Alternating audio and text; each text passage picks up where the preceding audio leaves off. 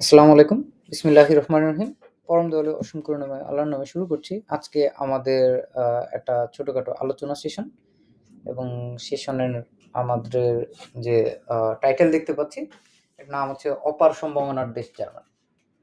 তো আমাদের আজকের যে পডকাস্ট সেশন আছে, আপনারা যারাই আ এখন শুনছেন বা পরবর্তীতে ইউটিউবে দেখবেন, তো সবাইকে আমরা আন্তরিক অভিনন্দন জানাই আমাদের সাথে যোগদান করার জন্য। তো আমরা হচ্ছে আজকে আমাদের সঙ্গে আরেকজন অতিথি আছেন। আমার খুবই ঘনিষ্ঠ ইউনিভার্সিটির একটা ফ্রেন্ড। ওর নাম হচ্ছে মুশফিকুর রহমান রাহুল। তো রাহুল, কেমন হ্যালো, আছিস? আসসালামু আলাইকুম এভরিওয়ান। তো মুকুল তো বলেই দিল, আমার নাম হচ্ছে মুশফিকুর রহমান রাহুল। আমি এখানে জার্মানিতে আছি 2020 সালের সেপ্টেম্বর থেকে বলা যায়। তো এখন পড়াশোনা মোটামুটি শেষের পর্যায়ে চলে এসেছে, থিসিসের কাজ চলছে। তো আশা করছি ভবিষ্যতে জার্মানিতেই চাকরি করার আমাদের পরিকল্পনা আছে আর কি, এখানেই থেকে যাওয়ার। এজন্য আমরা এখানে থেকে যাওয়ার জন্য যে সবচেয়ে ইম্পর্টেন্ট জিনিসটি, সেটা আমার কাছে মনে হয় সবসময় ভাষা। কারণ এখানে আসলে যখনই আমি মানুষের সাথে কথা বলতে যাই, বাইরে বাজার করতে যাই, যেকোনো কিছু কিনতে চাই, কোথাও ঘুরতে যাই, সবার সাথে আসলে জার্মান ভাষায়ই কথা বলতে হয়। তো তোর অভিজ্ঞতা কি এই সম্পর্কে, যে ভাষাগত দিক থেকে তুই কেমন দেখলি জার্মানিকে? আমার মনে হয় যে আ ভাষা প্রতি দুর্বলতা থাকলে বা ভাষা একটু কম জানলে আমার নিজেরে সিম্পলি বোবা মনে হয়। আমি আশেপাশে অনেক কিছু শুনতেছি, আমি বুঝতেছি না। ঠিক, ঠিক। কিন্তু মনে আমি হয় যে বলতেও পারতেছি না। মাথার ভিতরে কিছু ঘুরতেছে, আমি কথা বলতে হ্যাঁ, চাই কিন্তু এই জিনিসগুলা বলতে পারতেছি না। মানে somewhere I don't belong. I should not be. হুম, এরকম ফিল হয়। বিশেষ করে ১ম দিকে তখন তো হচ্ছে জানলেও মাথার মধ্যে গ্রামার ঘোরাঘুরি করত। vocabulary ঘোরাঘুরি করত। ওই ঘোরাঘুরি করতে আসলে ডেলিভারি যে করতে হবে, হ্যাঁ, ওই fluency টা ১ম দিকে থাকতো না। হ্যাঁ, ২ টা ভার্ব থাকলে কোনটা সামনে বসাবো, কোনটা পিছনে হ্যাঁ, বসাবো, আদৌ এই কোন জাতীয়। ভার্ব ব্যবহার করব? এরকম বেশ কিছু জিনিসপত্র তো দেখা যেত যে এক্সামের জন্য প্রিপারেশন আসলে একরকম থাকতো। কিন্তু বাস্তব জীবন তো আর এক্সাম না। হুম। সো আমাদের হচ্ছে আ বেশ অনেক সময় দেখা যেত ১ম দিকে এসে আমাদের সারাদিনে দেখা গেছে একটা জার্মান বাক্য ব্যবহার করছি, এটা কি মিথ কার্তেবিতে। সুপার শপগুলোতে যেতাম। গিয়ে তারপরে শুধুমাত্র ক্যাশ পেমেন্ট যেখানে করা লাগতো ওইখানে মিথ কার্তেবিতে ব্যাস। হ্যাঁ, কার্ড পেমেন্ট করে চলে এটাই আসতাম। আসলে ১ম দিকে জার্মান যেটা আমরা মানে শিখি আরকি। বলার জন্য, বেঁচে থাকার জন্য সবচেয়ে আনুষঙ্গিক বিষয়। সবচেয়ে বেশি গুরুত্বপূর্ণ মিথ কার্তেবিতে। হুম। এখন আ ১ম দিকে যখন তুই আসলি, কোভিডের খুব রমরমা একটা অবস্থা। হ্যাঁ। ওই সময় কেমন দেখছিলি জার্মানি আর এখন কেমন? তখনকার কথা হচ্ছে স্পেশালি সুপার শপ ছাড়া সবই বন্ধ ছিল। এমন একটা দোকান নাই সুপার শপ ছাড়া আর মেডিসিনের দোকান ছাড়া যেটা খোলা। তো আমরা যেটা করতাম আরকি, ক্লাস করার পরে দেখা যেত একটু মার্ক প্লাসে যেতাম। মার্ক প্লাসে শুনশান নীরবতা। তো ওইখানে মানুষও তখন খুব একটা বেশি বের হইতো না। আর কত দোকান বাইরে থেকে, ওদের তো সবসময় খোলা, মানে গ্লাসের দোকান। তো ভিতরে দেখা যায় যাচ্ছে যে কি আছে। কেউ সাইকেল বিক্রি করতেছে, কেউ এটা বিক্রি করতেছে, ওইটা বিক্রি করতেছে। তো মানে আমার কেনার ইচ্ছা আছে, আমার দেখার ইচ্ছা আছে। কিন্তু আমি যাইতে পারতেছি না। কিসে যাইতে পারতেছি?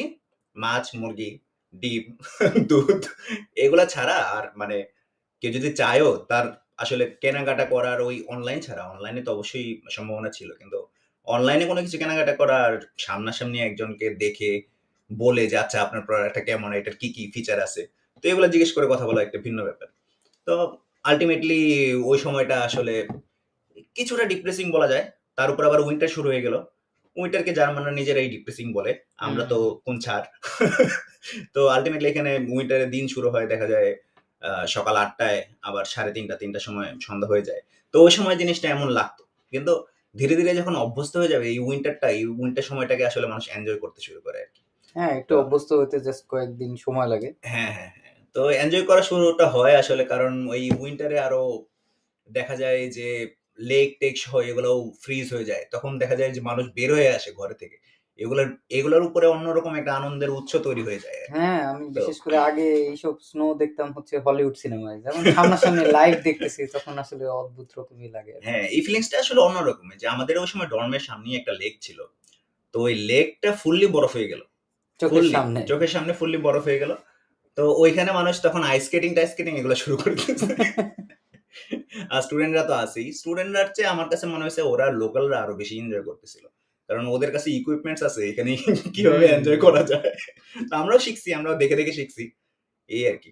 আচ্ছা, এই কয়েকদিন ধরে জার্মানিতে বেশ আলোড়ন সৃষ্টিকারী কয়েকটা আইন বা নতুন নিয়মের কথা উঠতেছে। দ্বৈত নাগরিকত্ব, 3 থেকে 5 বছরের মধ্যে পাসপোর্ট হয়ে যাওয়া, আরো অন্যান্য অনেক আইন সংশোধনী চলতেছে, যেগুলো আসলে উদ্দেশ্য হচ্ছে হ্যাঁ, বাইরের সামনের মানুষকে বাইরের মানুষজন, যত বাইরের বেশি আনা যত যায় স্কিল্ড জার্মানিতে। ওয়ার্কার আছে নিয়ে আসা।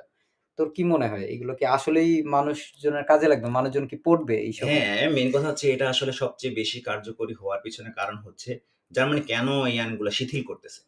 শিথিল করতেছে এর কারণটা হচ্ছে ওরা চায় এই দেশে মানুষ আসুক।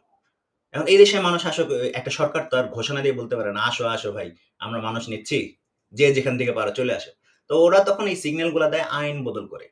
তো একটা দেশে যখন আইন বদল করে তার মানে হচ্ছে যে সরকার বলতেছে যে তোমরা আসো, কিন্তু এটা সরাসরি ঘোষণা দিয়ে বলতে পারতেছে না যে তোমরা আসো। সো হ্যাঁ, ইয়া কানাডা যে জিনিসটা করে ওদের হ্যাঁ, অ্যাস্থেটিকটা একটু ডিফারেন্ট, যে ওরা এক্সপ্রেস এন্ট্রি ভিসা ছাড়ে হুম, হুম, বা হুম। এই টাইপের ভাবে ঘোষণা দেয় যে আমরা সামনে হ্যাঁ, 3 লোক লাখ নিচ্ছি। লোক নিব, হ্যাঁ, লোক হ্যাঁ, নিব। তো মানুষজন যত দিনে জানতে পারে তত দিনে লোক ওভারফ্লোড হয়ে যায়। হ্যাঁ, এবং রাইট। তখন গিয়ে দেখা যায় যে মানুষ অনেক আশা ভরসা করে একটা জিনিস প্রিপারেশন করতে থাকে হুম। বা আইএলটিএস করতে থাকে। একটা ম্যাজিক স্কোরের পিছনে অনেকবার আইএলটিএস দিয়ে তারপরে যখন এপ্লাই করে তখন ১.৫ বছর, ততদিনে ফিল আপ। ২.৫ বছর, ৬ বছরেও ডাক আসতেছে না। হুম। কারণ কি? দেখা গেছে ইন্ডিয়ান বা অন্যান্য দেশের যেসব মানুষরা আরো বেশি স্কিল, হ্যাঁ, এরা আগে চলে স্কিলের চেয়েও যাচ্ছে। কি ওরা অনেক বেশি আগে জেনে ফেলে। ওরা অনেক আগে থেকে জেনে ফেলে কোন, কোন ধাপ অতিক্রম করে হচ্ছে তার যেতে হবে, কি, কি ফেস করতে হবে। ইন্ডিয়াতে কিন্তু এই জিনিসগুলো আরো বেশি প্রবল। এই যে আমরা এখন একটা পডকাস্ট করতেছি যে মানুষের সাথে ডিসকাস করা বা মানুষকে জানানো। হুম, এই হুম। বিষয়গুলো আরো প্রচন্ড রকম বেশি ইন্ডিয়াতে উপস্থিত আছে আরকি। সেজন্য ইন্ডিয়াতে অনেক বেশি মানুষ অনেক দ্রুত অনেক কিছু জানতে পারত একটা সময়। ইন্ডিয়া থেকে মানুষ অনেক বেশি আসতো। এখন আই থিংক জিনিসটা ধীরে, ধীরে চেঞ্জ হচ্ছে। কারণ আমাদের দেশের মানুষ হচ্ছে ইজিলি ইন্টারনেট রিচ করতে পারতেছে। অনেক বেশি অপশন গুলা ইউজ করতে পারতেছে। খুঁজে পাচ্ছে। মানুষ খুঁজে পাচ্ছে। মানে কোথাও গিয়ে ধর্ণা দিতে হচ্ছে না যে, "ভাই আপনি আমার এটা করে দেন।" মানুষ নিজে, নিজে করতে পারতেছে। জাস্ট যে জিনিসটা প্রোভাইড করা দরকার সেটা হচ্ছে মানুষ যেন ওই সুযোগগুলা পায়। আচ্ছা, আমার এটা প্রয়োজন, আমার আজকে ল্যাঙ্গুয়েজ জানা প্রয়োজন, আমি এখান থেকে ল্যাঙ্গুয়েজটা জেনে ফেললাম। আমার আজকে IELTS দেওয়া প্রয়োজন, আমি এখান থেকে IELTS টা দিয়ে ফেললাম। মানে এই ধাপগুলা, এগুলা হচ্ছে মানুষ এখন নিজে থেকে জানতে পারতেছে। নিজে থেকে মানে ইউটিলাইজ করে আগায় যাইতে পারতেছে আরকি এই পথটা।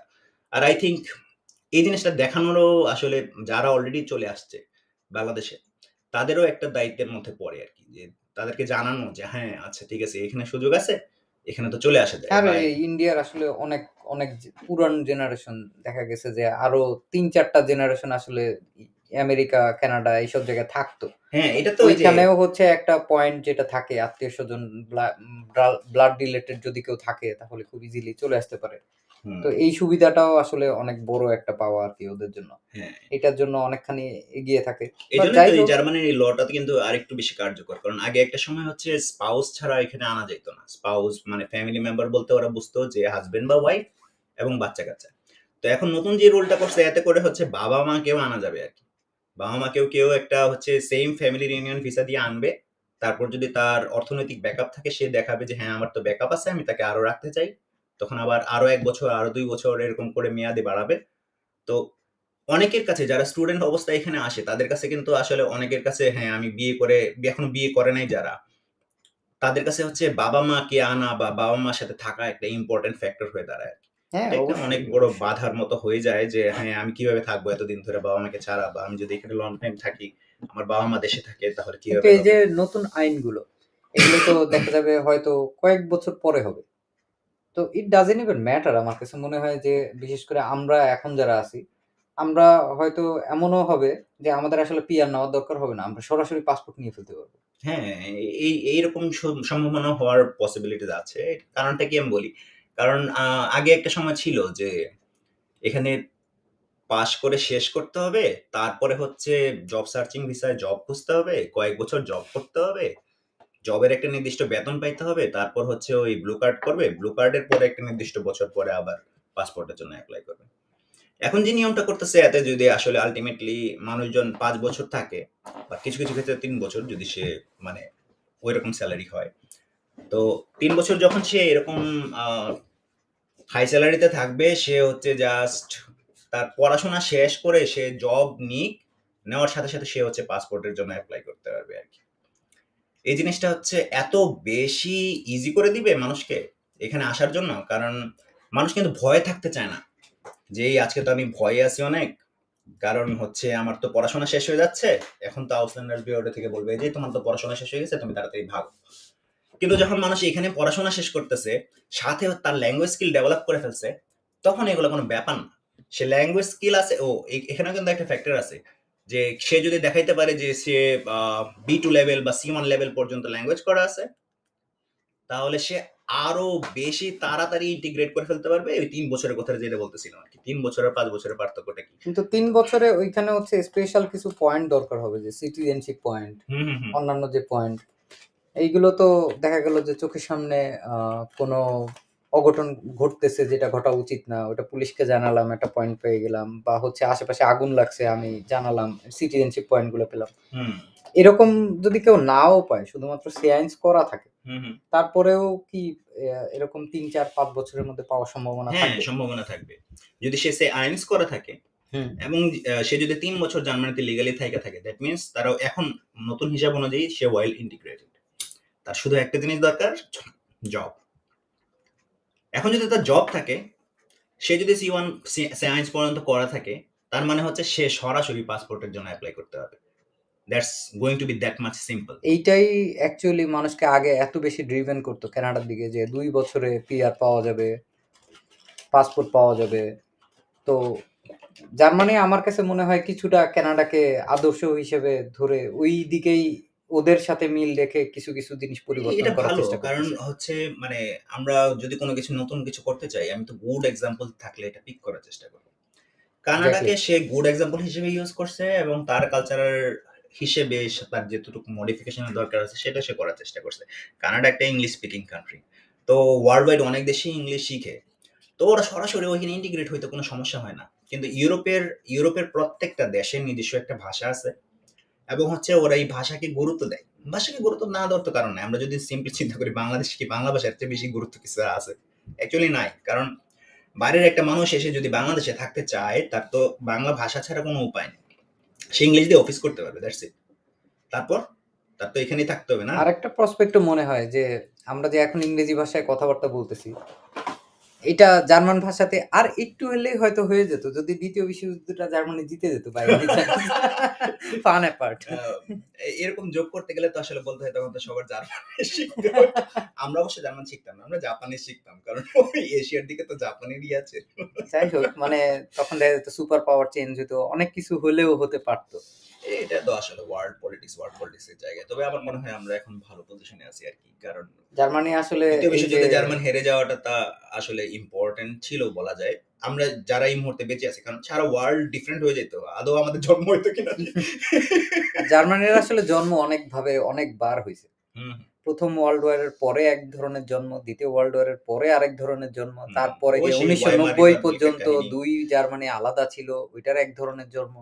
তারপরে যখন সবার আসলে ভর্তুকিগুলো দিতে হচ্ছিল প্রত্যেক বছর বছর, ইভেন হ্যাঁ, আমেরিকারও, এইগুলো 2010 বা 12 র দিকে মনে হয় হ্যাঁ, হচ্ছে লাস্ট শেষ হলো। একটা 10 বা 13 তে মনে হয় লাস্ট ওরা ইনস্টলমেন্ট দিয়ে শেষ করছে আর কি। তো তারপরের যে জন্মটা আমার অ্যাকচুয়ালি মনে হয় যে তারপরের জার্মানি অ্যাকচুয়ালি হচ্ছে ফ্রি জার্মানি। হ্যাঁ, বুম করছে আরো বেশি। বুম করছে। এখন হচ্ছে জার্মানি আসলে নিজের মতো করে চিন্তা করতে পারে, নিজের মতো সিদ্ধান্ত নিতে পারে, নিজের এখন মতো রেস্ট্রিকশনস নাই তো। মন্ত্রিসভা। সে আসলে চাইলে ওর মিলিটারি ডেভেলপমেন্ট সহ অনেক কিছুই নিজে ডিসিশন নিতে পারে। আগে যেটা হ্যাঁ, পারত না আরকি। আগে অনেক কিছু নিয়েই অনেক সমস্যা ছিল। বিশেষ করে হচ্ছে আ জার্মানির ১৯৯০ এর আগে ২ টা জার্মানি আসলে ২ রকম ভাবে চলত। হুম। একটা জার্মানির মানুষ আরেক জার্মানিতে যেতে পারত না। এখন তো পুরা ফ্রি জার্মানি। আচ্ছা, ইভেন ওয়েস্ট জার্মানি তো আসলে ওই ইয়াদের এলাই ছিল, পশ্চিমাদের। তারপরেও কিন্তু ওয়েস্ট আর ইস্ট যখন ইন্টিগ্রেট করবে, তখন এটা ইউকে, ইউএসএ চায় নাই। ইভেন তখন সোভিয়েতও চায় নাই। তখন ওদের সাথে অনেক ল্যান্ড পলিটিক্স, জিও হ্যাঁ, পলিটিক্স খেলে হ্যাঁ, হ্যাঁ। তারপরে হচ্ছে এই পুরাটা সোভিয়েত তো একসাথে তখন করতে উইক হইছে। হয়ে গেছে। মানে অলরেডি ওই 1990s হয়ে গেছে। ওই সোভিয়েত ইউনিয়ন ভাঙার অনেক কাহিনী-টাহিনী হয়ে গেছে। তো কাহিনী হচ্ছে তখন ফ্রান্স সাপোর্ট দিছিল। খুব সম্ভবত, আমি যদি ভুল না করে থাকি আরকি। ভুল হতেও পারে। তো আল্টিমেটলি তারা ইউনিফিকেশন করার সময় একটা কথা বলছিল যে হ্যাঁ, আমরা তাহলে ও বিদেশিরা ভয় পায় কেন জার্মানকে বড় করতে? কারণ ওদের তো একটু নেচার আছে যে আর একটু বড় করার, আর একটু বড় জায়গা নিয়ে থাকার।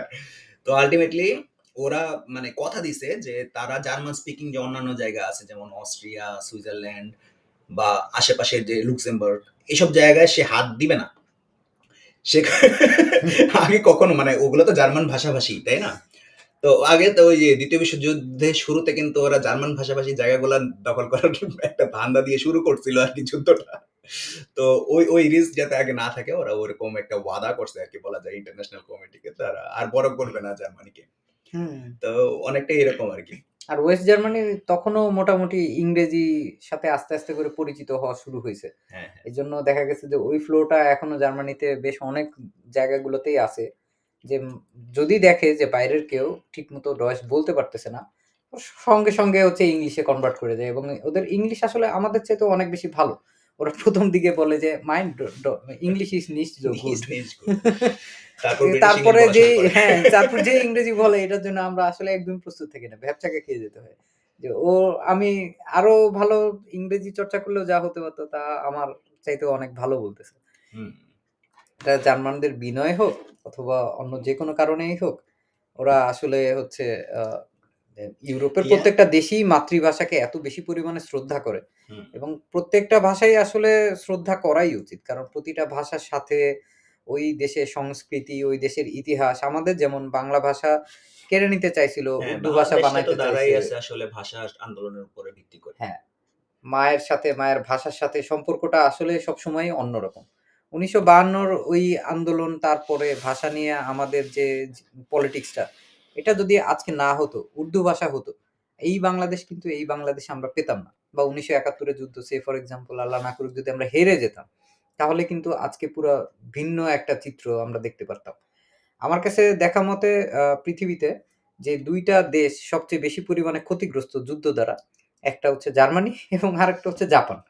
এই ২ টা দেশ সবচেয়ে বেশি ক্ষতিগ্রস্ত, কিন্তু ওরা কিভাবে যেন সবচেয়ে সুন্দরভাবে মাথা জেগে উঠে গেছে। আমার কাছে হুম। মনে হয় এটা একটা রেজিস্ট্যান্সির ব্যাপার। কখনো যদি একটা জাতি দেখে যে আসলেই তাদের এত পরিমাণে ওদের দেয়ালে পিঠ থেকে গেছে, তখন ওরা আসলে পুশ ব্যাকটা দেয় আরো বেশি পরিমাণে আরকি। এই রেজিস্ট্যান্স এর যে ব্যাপারটা, এটা আমাদের বাঙালিদের মধ্যেও অনেক আছে আর কি। আমাদের ওই ১৯০৫ সালেও যখন বঙ্গভঙ্গ করে আমরা আবার এক করার জন্য অনেক আন্দোলন করলাম। ১৯১১ সালে আবার এক হইল। তো ৪৭ সালে তো আল্টিমেটলি পলিটিক্স এর কারণে ডিভাইড হয়ে গেছিল। ফুল বাংলা নিয়ে একটা বাংলাদেশ হইতেও পারত। হুম, অনেক কিছুই হওয়ার সম্ভাবনা ছিল। কিন্তু তারপরেও মানে হয়তো যদি ১৯৭১ এর যুদ্ধ নাও হতো, তাহলে হয়তো বাংলাদেশটা আমরা এমনভাবে পেতাম, তখনও আমরা আসলে স্বাধীন হয়েও পরাধীন থাকতাম। হুম, কিন্তু এখন আমরা বেশ স্বাধীন। আমরা অনেক চিন্তা ভাবনা করতে পারি। বাংলাদেশের অনেক আ সীমাবদ্ধতা থাকতে পারে। হুম, কিন্তু বেশ অনেক জায়গায় হচ্ছে সাফল্য দেখিয়েছে, এখনো দেখিয়ে যাচ্ছে। বিশেষ করে আ বাংলাদেশীরা যারা বিদেশে আসে, হুম। তাদেরকে দেখে আমার আসলে অনেক বেশি গর্বিত হই আমি আরকি। বিশেষ করে যারা হচ্ছে গবেষণায় অনেক ভালো করছে, যারা যেকোনো জব সেক্টরে অনেক ভালো করছে। আমরা আসলে মেক্সিমাম মানুষের কথাই জানি না। তো যাদেরকেই জানি, যারা অনেক লম্বা সময় ধরে অন্তত ৫-৭ বছর ধরে আছে, তারা এত সুন্দরভাবে তারা ইভেন তাদের ফ্যামিলি ইন্টিগ্রেট করে ফেলছে বাইরের হুম, হুম। সিস্টেমের সাথে। এটা আসলে অভাবনীয় আরকি। হ্যাঁ, বাংলাদেশের আসলে আবার ওই বাঙালি কালচার বা বাংলাদেশী কালচার মেইনটেইন করারও একটা সুন্দর দিক আছে। হ্যাঁ। যেমন ঈদ হোক, পহেলা বৈশাখ হোক, সবসময় হচ্ছে বাঙালিরা একসাথে কিছু হ্যাঁ, একটা ইভেন করে। আমরা কিন্তু জার্মানিতেও দেখা যায় যে প্রত্যেকটা শহরেই ৫-১০ জন করে হলেও কিন্তু ঈদে বা নববর্ষে বা হচ্ছে নিউ ইয়ারে বিভিন্ন সময় আমরা একসাথে একটা সোশ্যাল গ্যাদারিং করি। যদি ওয়েদার ভালো হয়, দেখা যায় কোনো একটা পার্কে সবাই বসে, না হলে কারো বাসায় বসে একসাথে আড্ডা দেওয়া হয়। তো এই জিনিসগুলো আসলে আমাদের দেশ থেকে হাজার, হাজার কিলোমিটার দূরে থাকার পরেও আমাদের মনে হয় যে আমরা একদম কাছাকাছিই আছি। যেমন আমার বন্ধু আমার পাশে বসে আছে। এই রাহুলের সাথেই আমি হচ্ছে চায়ের টঙে আড্ডা মারতাম ক্যাম্পাসে থাকতে। এবং আমরা তখন কতদিন! অনেক অনেক জিনিস নিয়ে কথাবার্তা বলতাম। ওর ১ম দিকে খুব ইচ্ছা ছিল ইউএসএ তে যাবে, জিআরই হুম, করবে, পিএইচডি করবে। তারপরে কালের বিবর্তনে কেন জার্মানি? সেটা মানে জার্মানি হয়ে গেল। জার্মানি হওয়ার পর কি খুব আফসোস হচ্ছে? না, কোনোভাবেই আফসোস হচ্ছে না। এটার পেছনে একটা কারণ আছে। সেটা হচ্ছে আমি যখন ১ম ইউএসএ টার্গেট করি, তখন আমার একটা সেমিস্টারে মাত্র আমি এপ্লাই করলাম ইউএসএ তে।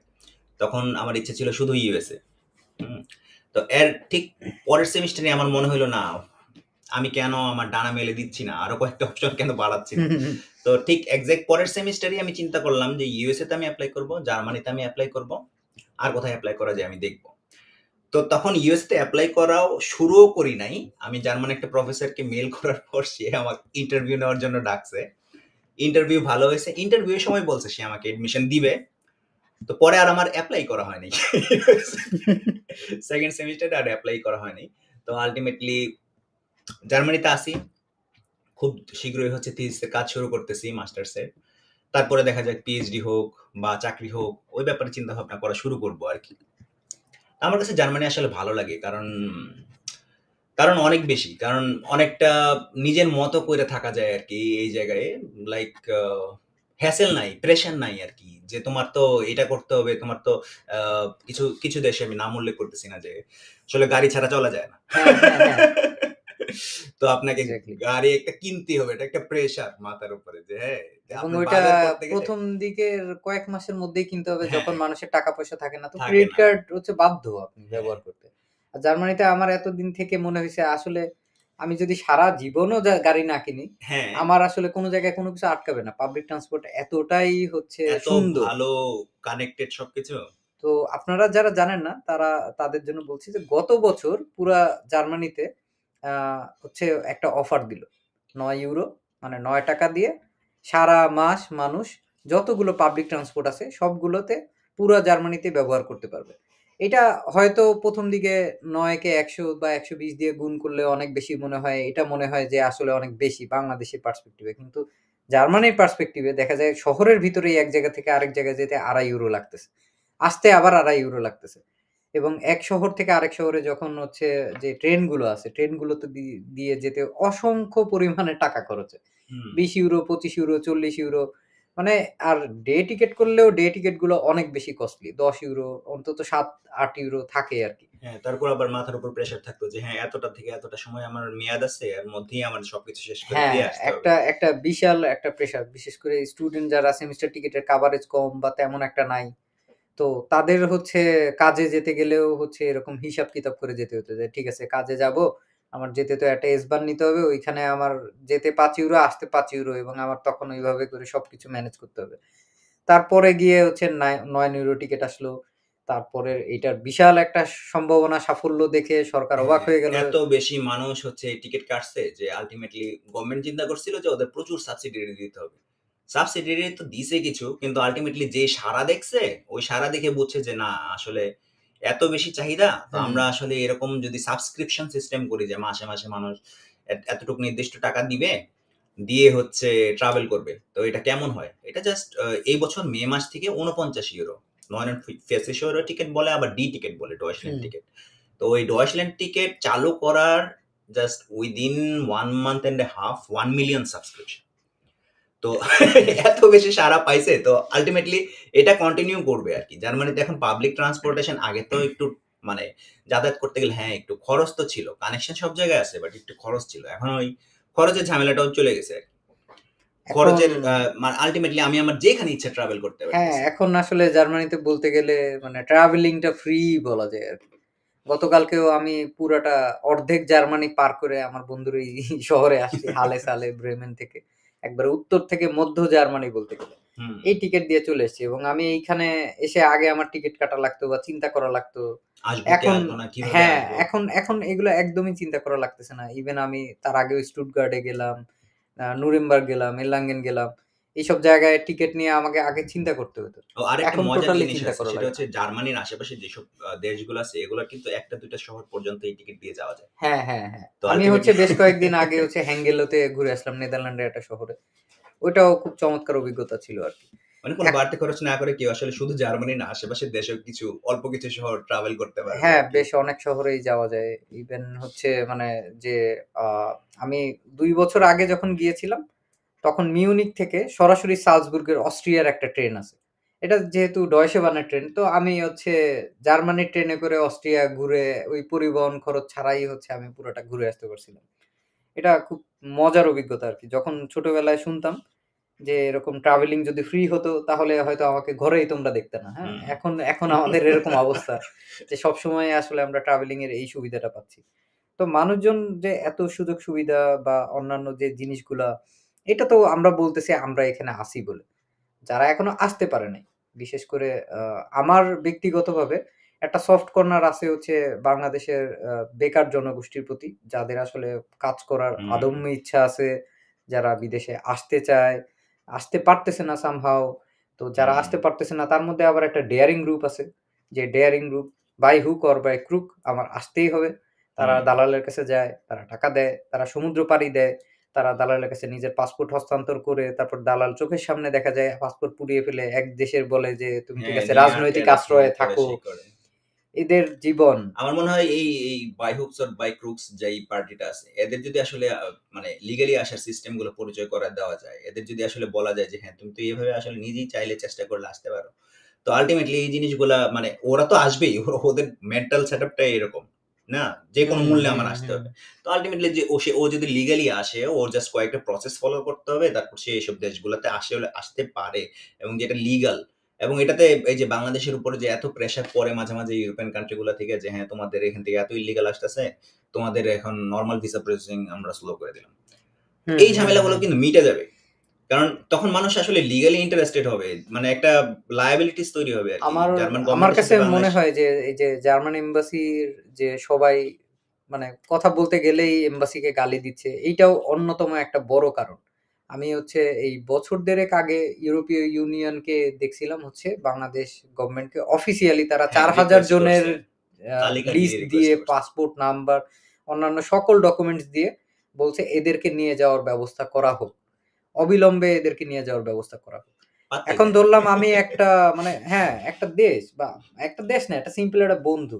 হুম, আমি তাকে রিকোয়েস্ট করলাম যে, "তোমার এই জিনিসটার কারণে আমার সমস্যা হচ্ছে। তুমি দয়া করে এটা সমাধান করো।" যখন আমি এটা দেখেও না দেখার ভান করতেছি, তখন আসলে আমি বুঝবো যে না ঠিক আছে ও আসলে আমার পাত্তা দিচ্ছে না। হুম। তো পাত্তা দিচ্ছে না মানে সম্পর্কটা বিল্ড তাহলে আপ করার সম্পর্কটা ওয়েটা আসলে খারাপ আটকায় যায় আর হবেই। কি। তো এইটা আমাদের আসলে পাশের দেশ ইন্ডিয়ার সাথে পাকিস্তানের সাথে আমরা অনেক বেশি তুলনা করি। তখন কিন্তু তারপরে হচ্ছে রেস্ট্রিকশন এর থ্রেট দিছিল, তারপর নিয়ে গেছে।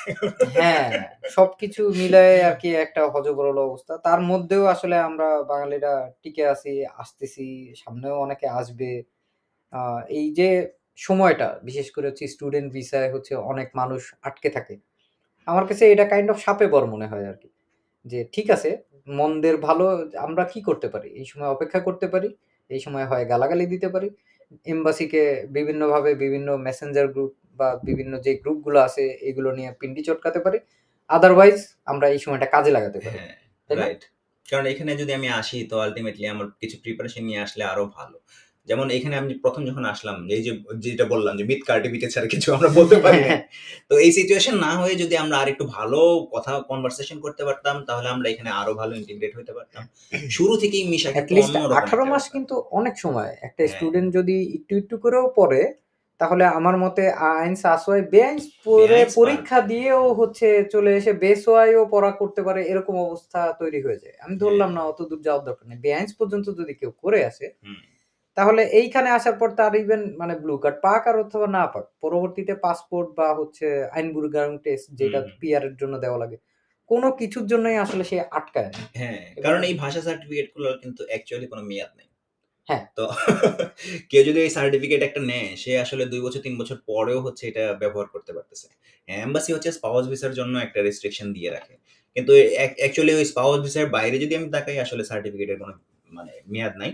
তো আল্টিমেটলি এটা মানে কেউ যদি ইউজ করে, কেউ যদি কারো যদি থাকে, সেটা সে ভবিষ্যতে খুব সহজে ব্যবহার করতে পারবে। যখন আউসল্যান্ডার্স বিউরো থেকে বলবে যে, "হ্যাঁ, তোমার ল্যাঙ্গুয়েজ তুমি জানো কোথায়? প্রমাণ কি?" তখন তুমি আমি সার্টিফিকেটটা ছুঁড়ে মারবো। মানে কথার কথা আরকি। ছুঁড়ে তো মারব না। ভদ্রভাবে প্যাকেট থেকে বের করে, ফাইল থেকে বের করে দেখাবো, এই যে আমার সার্টিফিকেটটা আছে। আচ্ছা, কথায়, কথায় হচ্ছে একটা বিষয় আসলো যেহেতু ভাষা নিয়ে, আমরা হচ্ছে অত্যন্ত আনন্দের সাথে আপনাদেরকে জানাতে যাচ্ছি যে আমাদের ইউরেকা ক্যারিয়ার বিল্ডিং সেন্টার যে ছোটখাটো একটা ইউটিউব চ্যানেল আমরা যাত্রা শুরু করেছিলাম প্রায় ১.৫ বছর আগে। এইটা আ হচ্ছে গতকালকেই আমাদের ৩,০০০ সাবস্ক্রাইবার পূরণ হয়েছে। তো ওহ আমি হচ্ছে নাইস! সাধারণত এগুলো খুব বেশি একটা বলি না বা প্রচার-প্রসার করারও চেষ্টা করি না। কিন্তু এই জিনিসগুলো আসলে আমি যখন একদম একলা শুরু করছিলাম হুম, ওই সময় আমার কাছে আসলে এই প্রত্যেকদিন যখন দেখতাম ২-১ জন করে ভিউয়ার বাড়তেছে, যাক এট লিস্ট কিছু একটা করতেছে, মানুষ দেখতেছে। হুম। তখন আমার কাছে খুবই পুলকিত লাগতো। কারণ আমি আসলে আমি গর্বের সাথেও বলতে পারেন, লজ্জার সাথেও বলতে পারেন, আমি আসলে জার্মান পারি না। আমি জার্মান তেমন একটা পারি না। আমার শুধু আমার ভাষা শুধু, জ্ঞান শুধু বাড়ায় খুবই, বলতেছো। খুবই সীমিত। খুবই সীমিত। মানে one life is not enough to learn German. আমার এখনো অনেক, অনেক পথ হয়তো পাড়ি দিতে হবে। কিন্তু আমি হচ্ছে যখন শুরু করেছিলাম, তখন শুরুটা হয়েছিল খুব ঝটকা আকারে। ঝটকাটা ছিল আমার জন্য এরকম যে আমি আগে খুব লেখালেখি করতাম। তো আমি এরকম একটা বিশিষ্ট আমি সরাসরি নাম বললাম না, একটা গ্রুপে আমি ছিলাম। সেখানে আমি গ্রুপের অ্যাডমিন তো না, মডারেটর হিসেবে ছিলাম। অলমোস্ট অ্যাডমিনের সব পাওয়ারই ছিল। আমি প্রচুর লেখালেখি করতাম। যেহেতু আমি নিজেই মডারেটর ছিলাম। মডারেটরটা আমার কাছে হ্যাঁ, মনে হয়েছে বেশ যে ওরা দীর্ঘ আসলে এবং গোছানো কিছু পোস্ট ছিল। আমার আমার মনে হয়েছে ওরাই আসলে মানে প্যারা খেয়ে হচ্ছে আমাকে বানায় দিছিল। কারণ আমার পোস্ট গুলো আমি করতাম এবং আমি এত পরিমাণে ওইগুলো এডিট করতাম। লেখার পরে আমার মনে হতো, ও এখানে তো বানান ভুল হইছে। বা এখানে এই জিনিসটা দেওয়া যেত। তো ওরা আমাকে সামহাউ মডারেটর বানায় দিল। তারপরে আমি চেষ্টা করলাম হচ্ছে এইখানের বিষয়গুলো লেখার। লিখতেছি বাংলাদেশে থাকতেই সবচেয়ে বেশি পরিমাণে লিখতাম এবং আমি বেশ চিন্তা করে অনেক সময় নিয়ে লিখতাম। আমার লেখাগুলো আগে যদি কেউ পড়ে থাকেন দেখবেন বিভিন্ন গ্রুপে, বেসিকে বা অন্যান্য জায়গায় যে অনেক লম্বা থাকতো। আমি লেখাগুলো নিয়ে চিন্তাও করতাম, একটু রিসার্চও করতাম যেহেতু আমার অভ্যাস ছিল হ্যাঁ, এটা। আসলে আমার করতে বিষয়গুলা মানে ভালোও আমি লাগতো। যদি ইনক্লুড করতে চাই তাহলে যেকোনো কিছুই একটু বড় হয়ে যাওয়ার কথা। এখন তো তারপরে আমি দেখলাম যে আসলে সবকিছুই ঠিক আছে। কিন্তু আসলে বাতির নিচে অন্ধকার টাইপের একটা ব্যাপার আরকি। যেটা আপনারা নরমালি একটা হারিকেন বা একটা মোমবাতি জ্বালালে দেখবেন ওটার নিচে একটা অন্ধকার একটা আলোর অঞ্চল নিচে থাকে। ছায়া, হ্যাঁ। আলোর নিচে ছায়া থাকে।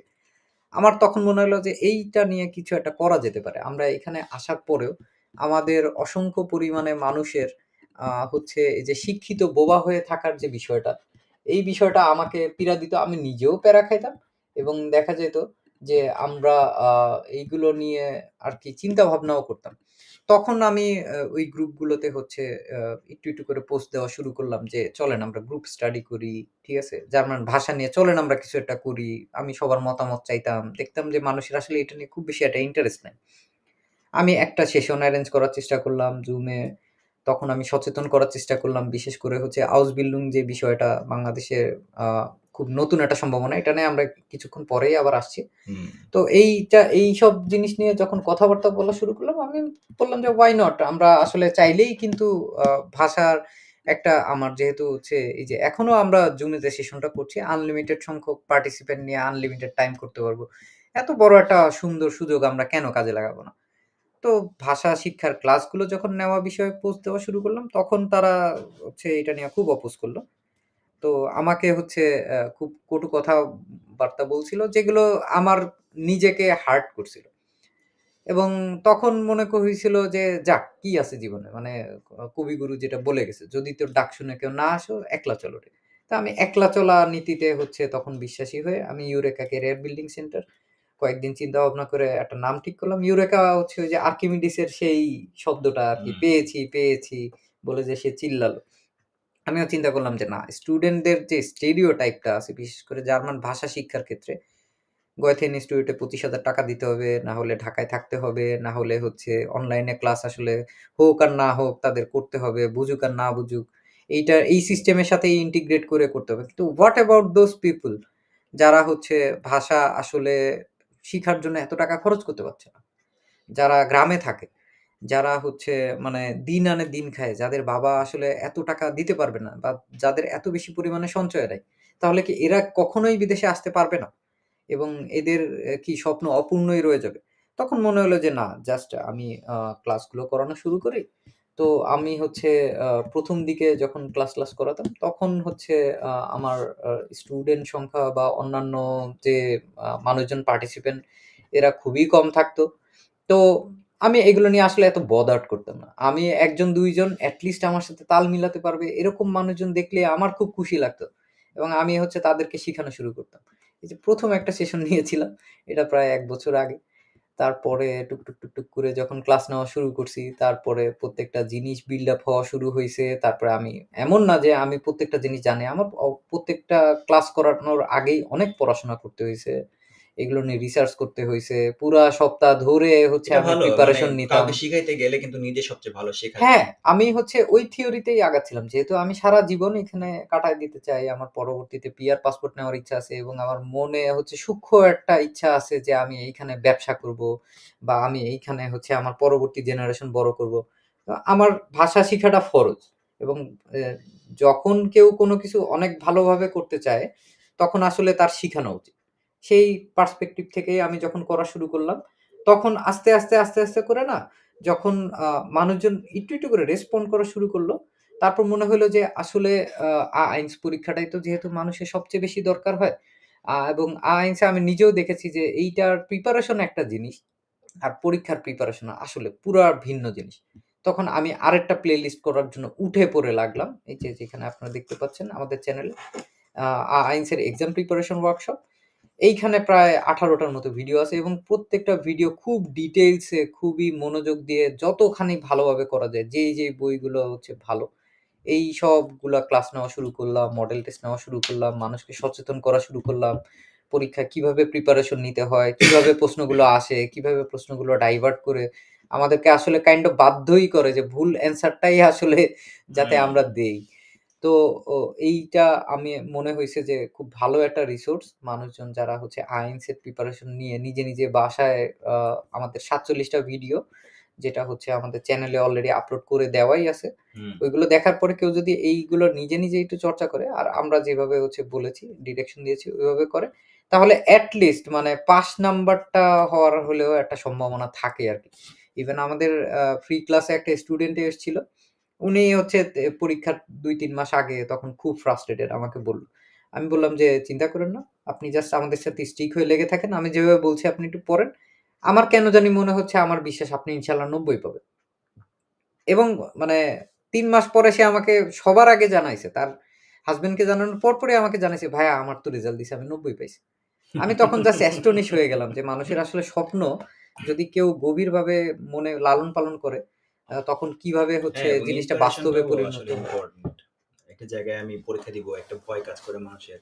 তো আল্টিমেটলি যখন মানুষজন এইরকম মানে এক্সামের প্রিপারেশন নেওয়ার জন্য এত ভালো ইনস্ট্রাকশন পায়, তখন অটোমেটিক্যালি একটা কনফিডেন্স কাজ করে। আর কনফিডেন্স বিশাল বড় ব্যাপার এইসব পরীক্ষায়। হ্যাঁ, মানে আমি একটা ভয় নিয়ে গেলাম, মানে কি কোশ্চেন আসবে বুঝতেছি না, আমি কি পারবো? এইরকম ভয় নিয়ে যাওয়ার চেয়ে আচ্ছা আসুক কোশ্চেন, দেখতেছি কি করা যায়, আমি তো জানি। তাই না? হুম। তো আল্টিমেটলি কনফিডেন্স অনেক বেশি কাজে দেয় আরকি এসব তোর এই জায়গায়। যে এক্সাম গুলো দিছস, হুম, বিশেষ হুম, করে হুম। হচ্ছে কয়েকদিন আগে বেসওয়্যার এক্সাম দিলি তো হ্যাঁ। পাস করছস, কনগ্রাচুলেশনস। হুম, এখন হচ্ছে আমাদের বাংলাদেশেও কিন্তু প্রচুর পরিমাণে স্টুডেন্ট আছে যারা এখন B1 করতেছে। আচ্ছা। হতে পারে হুম, কোনো টিচারের কাছে পড়তেছে না, হতে পারে হচ্ছে গোয়েতে ইনস্টিটিউটে পড়ছে না। হোয়াটএভার ইট ইস। হুম, হুম। প্রচুর পরিমাণ মানুষ বেআইনসের পরীক্ষা দিচ্ছে। অসংখ্য কারণে। অনেকে আছে ব্যাচেলর করতে আসবে, অনেকে আছে হাউস বিল্ডিং করতে আসবে, অনেকে আছে অন্য যেকোনো কারণেই হোক না কেন বেআইনসের পরীক্ষা দিচ্ছে। হুম, হুম। এবং আ আ যারা আসলে খুব ভালোভাবে একবারেই পাস করে যেতে পারছে তাদেরকে আমি অভিনন্দন জানাই। কিন্তু হোয়াট অ্যাবাউট দোজ পিপল যারা বেআইনসের পরীক্ষা বা আসোয়ের পরীক্ষা বা আইনসের পরীক্ষায় ২, ৩, ৪ বার করে দিচ্ছে, হচ্ছে না, হতে গিয়েও হচ্ছে না।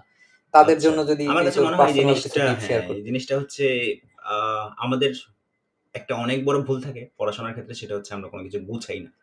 তো আল্টিমেটলি পরীক্ষার ক্ষেত্রে সবচেয়ে বেশি জরুরি দিক কিন্তু গোছানো। মানে অনেক সময় আছে যে এমন স্টুডেন্ট, হ্যাঁ, দেখা যায় না যে একটা স্টুডেন্ট আরে কয়েকদিন মাত্র প্রিপারেশন নিয়ে ক্লিয়ার করে ফেলছে। কিভাবে? ও কি আসলেই আপনার থেকে বেশি জানে যে ২ মাস, ৩ মাস, ৪ মাস, ৫ মাস, ৬ মাস ধরে প্রিপারেশন নিতেছে? না। সে জাস্ট গুছায় নিছে। সে জাস্ট বুঝতে পারছে যে এই আচ্ছা আমার তো এত ওয়ার্ড লিস্টের দরকার নাই। আমার তো আইএলটিএস এর ওয়ার্ড লিস্টের দরকার। আমি তো আইএলটিএস এর পরীক্ষা দিতেছি। তাই না? তো আমি শুধু বেআইনস লেভেলের ওয়ার্ড শিখলাম, আরেকটা আইএলটিএস লেভেলের ওয়ার্ড আসলে আমি পারলাম না। আমার তো এটা দরকার নেই। আমার দেখতে হবে যে আইএলটিএস এর জন্য কি লাগে। আমার দেখতে হবে যে আইএলটিএস এর মানে পরীক্ষার স্ট্রাকচারটা কি? এই স্ট্রাকচারে আমার এখন আমি অনেক কিছু শিখে গেলাম। আমি অ্যাকচুয়ালি স্ট্রাকচারই জানি না যে এক্সামের স্ট্রাকচারটা কি? হুম, টাইম লিমিটেশনস আছে, এইটা আছে, ওইটা আছে। তো স্ট্রাকচার যে ফলো করবে, যে সবগুলা পয়েন্ট একটা করে টিক মার্ক দিবে, তার পাস নিশ্চিত। এক্সামের কিন্তু ক্রাইটেরিয়াতে লেখা থাকে। তোমার এই পয়েন্টগুলা ফিল আপ করতে হবে। হুম, আমি আমার যদি রাইটিং সেকশন থাকে, আমি অবশ্যই ওই টাইপের একটা সেন্টেন্স দিব। একটা কমপ্লেক্স সেন্টেন্স ঢুকাই দিব। একটা কোয়েশ্চেন করব। এইরকম জিনিসগুলা ঢুকাই দিতে হবে। আমি জাস্ট নরমালি রাইটিং বা এগুলোতে আলোচনা করে গেলেই হবে না। আমার মাথায় রাখতে হবে যে পয়েন্টগুলো আমি ইউজ করতেছি কিনা। আমার কাছে ইয়াও মনে হয় যখন হচ্ছে পড়ে তখন তো পড়ার বিষয়টা আলাদা। সবাই আসলে সবার ভালো বোঝে বা যে শিক্ষকদের নেতৃত্বে উনারা পড়ে তারা ভালো বোঝে। এর বাইরে কিছু ব্যাপার থাকে। পডকাস্ট শোনা বা রেডিও শোনা বা টিভি সিরিজ দেখা হুম, হুম। বা হচ্ছে বিভিন্নভাবে কথাবার্তা বলার জন্য হলেও একটা বন্ধু বা একটা গ্রুপ স্টাডি করা। এই জিনিসগুলো অনেক, অনেক বেশি ভাষার জন্য পরিমাণে গ্রুপের ইম্পোর্টেন্ট। চেয়ে ইম্পোর্টেন্ট কোনো কিছু নাই। গ্রুপ স্টাডিটা খুব, হ্যাঁ, খুব বেশি খুব মনে বেশি হয় আমার জরুরি। কাছে জরুরি। হুম, একা, একা আসলে সবসময় সবকিছু করা হুম। যায় না। আপনি একলা, একলা কতদিন নিজে, নিজে হ্যাঁ, পকর, ১ পকর নাম্বার করবেন? কথা হচ্ছে ইন্সপিরেশন। আমি যেমনই পারি আরেকজন এট লিস্ট গ্রুপের মধ্যে ১০ জন থাকলে ১ জন আমার থেকে ভালো পারার সম্ভাবনা আছে। তাই না? তো ও ও আমার কাছে ম্যাসিভ ইন্সপিরেশন। যে আমার তো ওর লেভেলে না হোক, ওর কাছাকাছি লেভেল পর্যন্ত হ্যাঁ, যাইতে ইভেন হবে। আমি আমাদের যে ব্যাচ চলছে এখন A1 এর আমরা হচ্ছে স্টুডেন্টদেরকে বেশ কয়েকদিন ধরে হচ্ছে ইন্সপায়ার করতেছি যে আপনারা নিজেরা, নিজেরা গ্রুপ করেন। হুম, হুম। এবং আমরা যখন এরকম বলি তখন এরকমও তাদেরকে অনুপ্রেরণা দেওয়ার চেষ্টা করি। যদি মনে করেন গ্রুপের কেউ একজন পারতেছে না তখন খুশি হয়ে যাবেন। মনে করেন যাক একজনের পাওয়া গেল আমি বুঝাইতে পারবো এবং তার মাধ্যমে হচ্ছে হুম, আসলে আমরা রিভিশনটা হয়ে যাবে। হুম। অনেক সময় দেখা যায় যে স্টুডেন্টরা যখন অন্য কাউকে বুঝাতে যায় তখন হচ্ছে অনেক বেশি ভালো পারে। আমার মনে আছে আমি যখন শাহজালাল বিজ্ঞান ও প্রযুক্তি বিশ্ববিদ্যালয়ের স্টুডেন্ট ছিলাম, সেমিস্টার ফাইনাল পরীক্ষার আগে আমার ব্যাচের টিচারদের চাইতে আমার কাছে সবচেয়ে বেশি এফিসিয়েন্ট মনে হইতো যেই বন্ধুটা আমাকে পরীক্ষার ২-৩ দিন আগে একটু বুঝায়ে দিচ্ছে। হুম, সে হুম। নিজে যেইভাবে বুঝছে আমাকে খুব সহজ ভাষায় বুঝায় দিচ্ছে এবং বলতেছে যে এই পৃষ্ঠার এই অঙ্কগুলা এইগুলো প্র্যাকটিস করলে এগুলো আসতে পারে বা এগুলো ক্লাসে পড়াইছে। হ্যাঁ, গ্রুপ স্টাডিটা আসলে খুব, হুম, খুব খুব জরুরি। Efficient, effective. এখন আর আরেকটা জিনিস সেটা হচ্ছে ওই নিজেদের গ্রুপ হইলে সবসময় মানে যে কারোর সাথে যদি দেখাও হয় বা গ্রুপেও মেসেজ হয়, যদি জার্মান ভাষায় সেটা হয় আপনি শুরু করবেন যে "হ্যালো উই গেটস" ঠিক আছে? তার মানে হচ্ছে আমি প্রত্যেকদিন একটা হইলেও কথা বলতেছি যে আপনি কেমন আছেন? এটার আনসারটা আপনি ইউজ করতেছেন "মির গেটস গুট" ঠিক আছে? তো এই জিনিসগুলা ইম্পোর্টেন্ট কারণ আপনি মানে প্রত্যেকদিন একটা জিনিস ছোটখাটো জিনিস হইলেও অভ্যাস করে দেখেন। আপনি যখন বলতে যাবেন, এক্সাম হলে যখন আপনার ইউজ করতে হবে, আপনার জিহ্বা ভাই একটুও আটকাবে না। হ্যাঁ, ঠিক আছে? এই কিন্তু আপনি যদি আসলে জড়তাটা জানেন না এই থাকা। জিনিসগুলো, আপনি কেমন আছেন, কি এই সেই লোকাল কনভারসেশন, আমার নাম এইটা সব জানেন। কিন্তু যখন ইউজ করতে যাবেন না এক্সাম হলে, দেখবেন আমি কি আদৌ বলতে পারতেছি ঠিকমতো? আমার মুখে আসতেছে না কেন? এই জিনিসগুলো তো আমি জানি। এই প্রতিবন্ধকতাগুলো পার করে দেওয়ার পরেও আ যখন বেশিরভাগ স্টুডেন্ট দেখা যাচ্ছে আ ব্যাচেলরের জন্য কিছু আসতেছে, মাস্টার্সে আসতেছে, কিছু স্পাউসে আসতেছে। আরো বিশাল বড় একটা সম্ভাবনার ক্ষেত্র তৈরি হইছে হচ্ছে ২০২০ এর কোভিডের টাইমের ঠিক আগ দিয়ে একটা নিয়ম পাস হইছে। আউসবিল্ডিং এ আগে শুধুমাত্র জার্মানরা আর ইউরোপীয় ইউনিয়নের মানুষজন এপ্লাই করে এখানে করতে পারত। হুম। এখন তারপরে জার্মান সরকার চিন্তা করল why not all over the world সবার জন্য ওপেন করে দিল। কিন্তু কোভিড এর কারণে আমাদের এই নিউজটা ওইভাবে ফলাও-প্রসার হয় নাই, কেউ প্রস্তুতি নিতে পারে নাই। যাই হোক যে কোনো কারণে জিনিসটা হচ্ছে একটু দীর্ঘ হইছে। এখন অনেক মানুষজন আউসবিল্ডিং নিয়ে জানতেছে, বুঝতেছে। হ্যাঁ, হাউস বিল্ডিং কিন্তু একটা হিউজ পসিবিলিটি। এটার কারণটা হচ্ছে হাউস বিল্ডিং এর জন্য ওরা ইউরোপিয়ান ইউনিয়ন থেকে সারা ওয়ার্ল্ডে ওপেন করে দিছে কেন? কারণ ওদের প্রচুর পরিমাণ স্কিলড মানুষ দরকার। হাউস বিল্ডিং মানে কিন্তু একদম সরাসরি হাতে কলমে শেখা মানুষ। হ্যাঁ, তো ওরা যখন ওই এখানে এসে হাউস বিল্ডিংটা করবে, ওদের হিউজ পরিমাণ স্কিল ডেভেলপমেন্ট হবে এবং জার্মানির এই স্কিলড মানুষ দরকার। জার্মানির একটা কিন্তু নিয়ম আছে, সেটা হচ্ছে একজন যদি ব্যাচেলার্স করে তাকে ব্যাচেলর লেভেলের চাকরি দিতে হবে। একজন হাউস বিল্ডিং করা থাকলে ডিপ্লোমা, তার ওই স্কিল স্পেশালিস্ট জব দিতে হবে। তো আল্টিমেটলি যখন এই স্কিল রিলেটেড জবগুলাতে মানুষ যায় তখন অটোমেটিক্যালি তার যে শুধুমাত্র ফিনান্সিয়াল সিকিউরিটি ক্রিয়েট হয় তা না, সে হচ্ছে এই কান্ট্রিতে সরাসরি কন্ট্রিবিউট করতে পারে।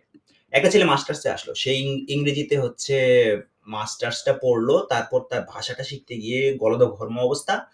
তারপর তার ভাষাটা শিখে একটা চাকরিতে ঢুকতে হচ্ছে। কিন্তু হাউস বিল্ডিং মানেটা কি? আমি কিছুটা ভাষা শিখে আসছি। এখানে এসে আরো ভাষা শিখলাম।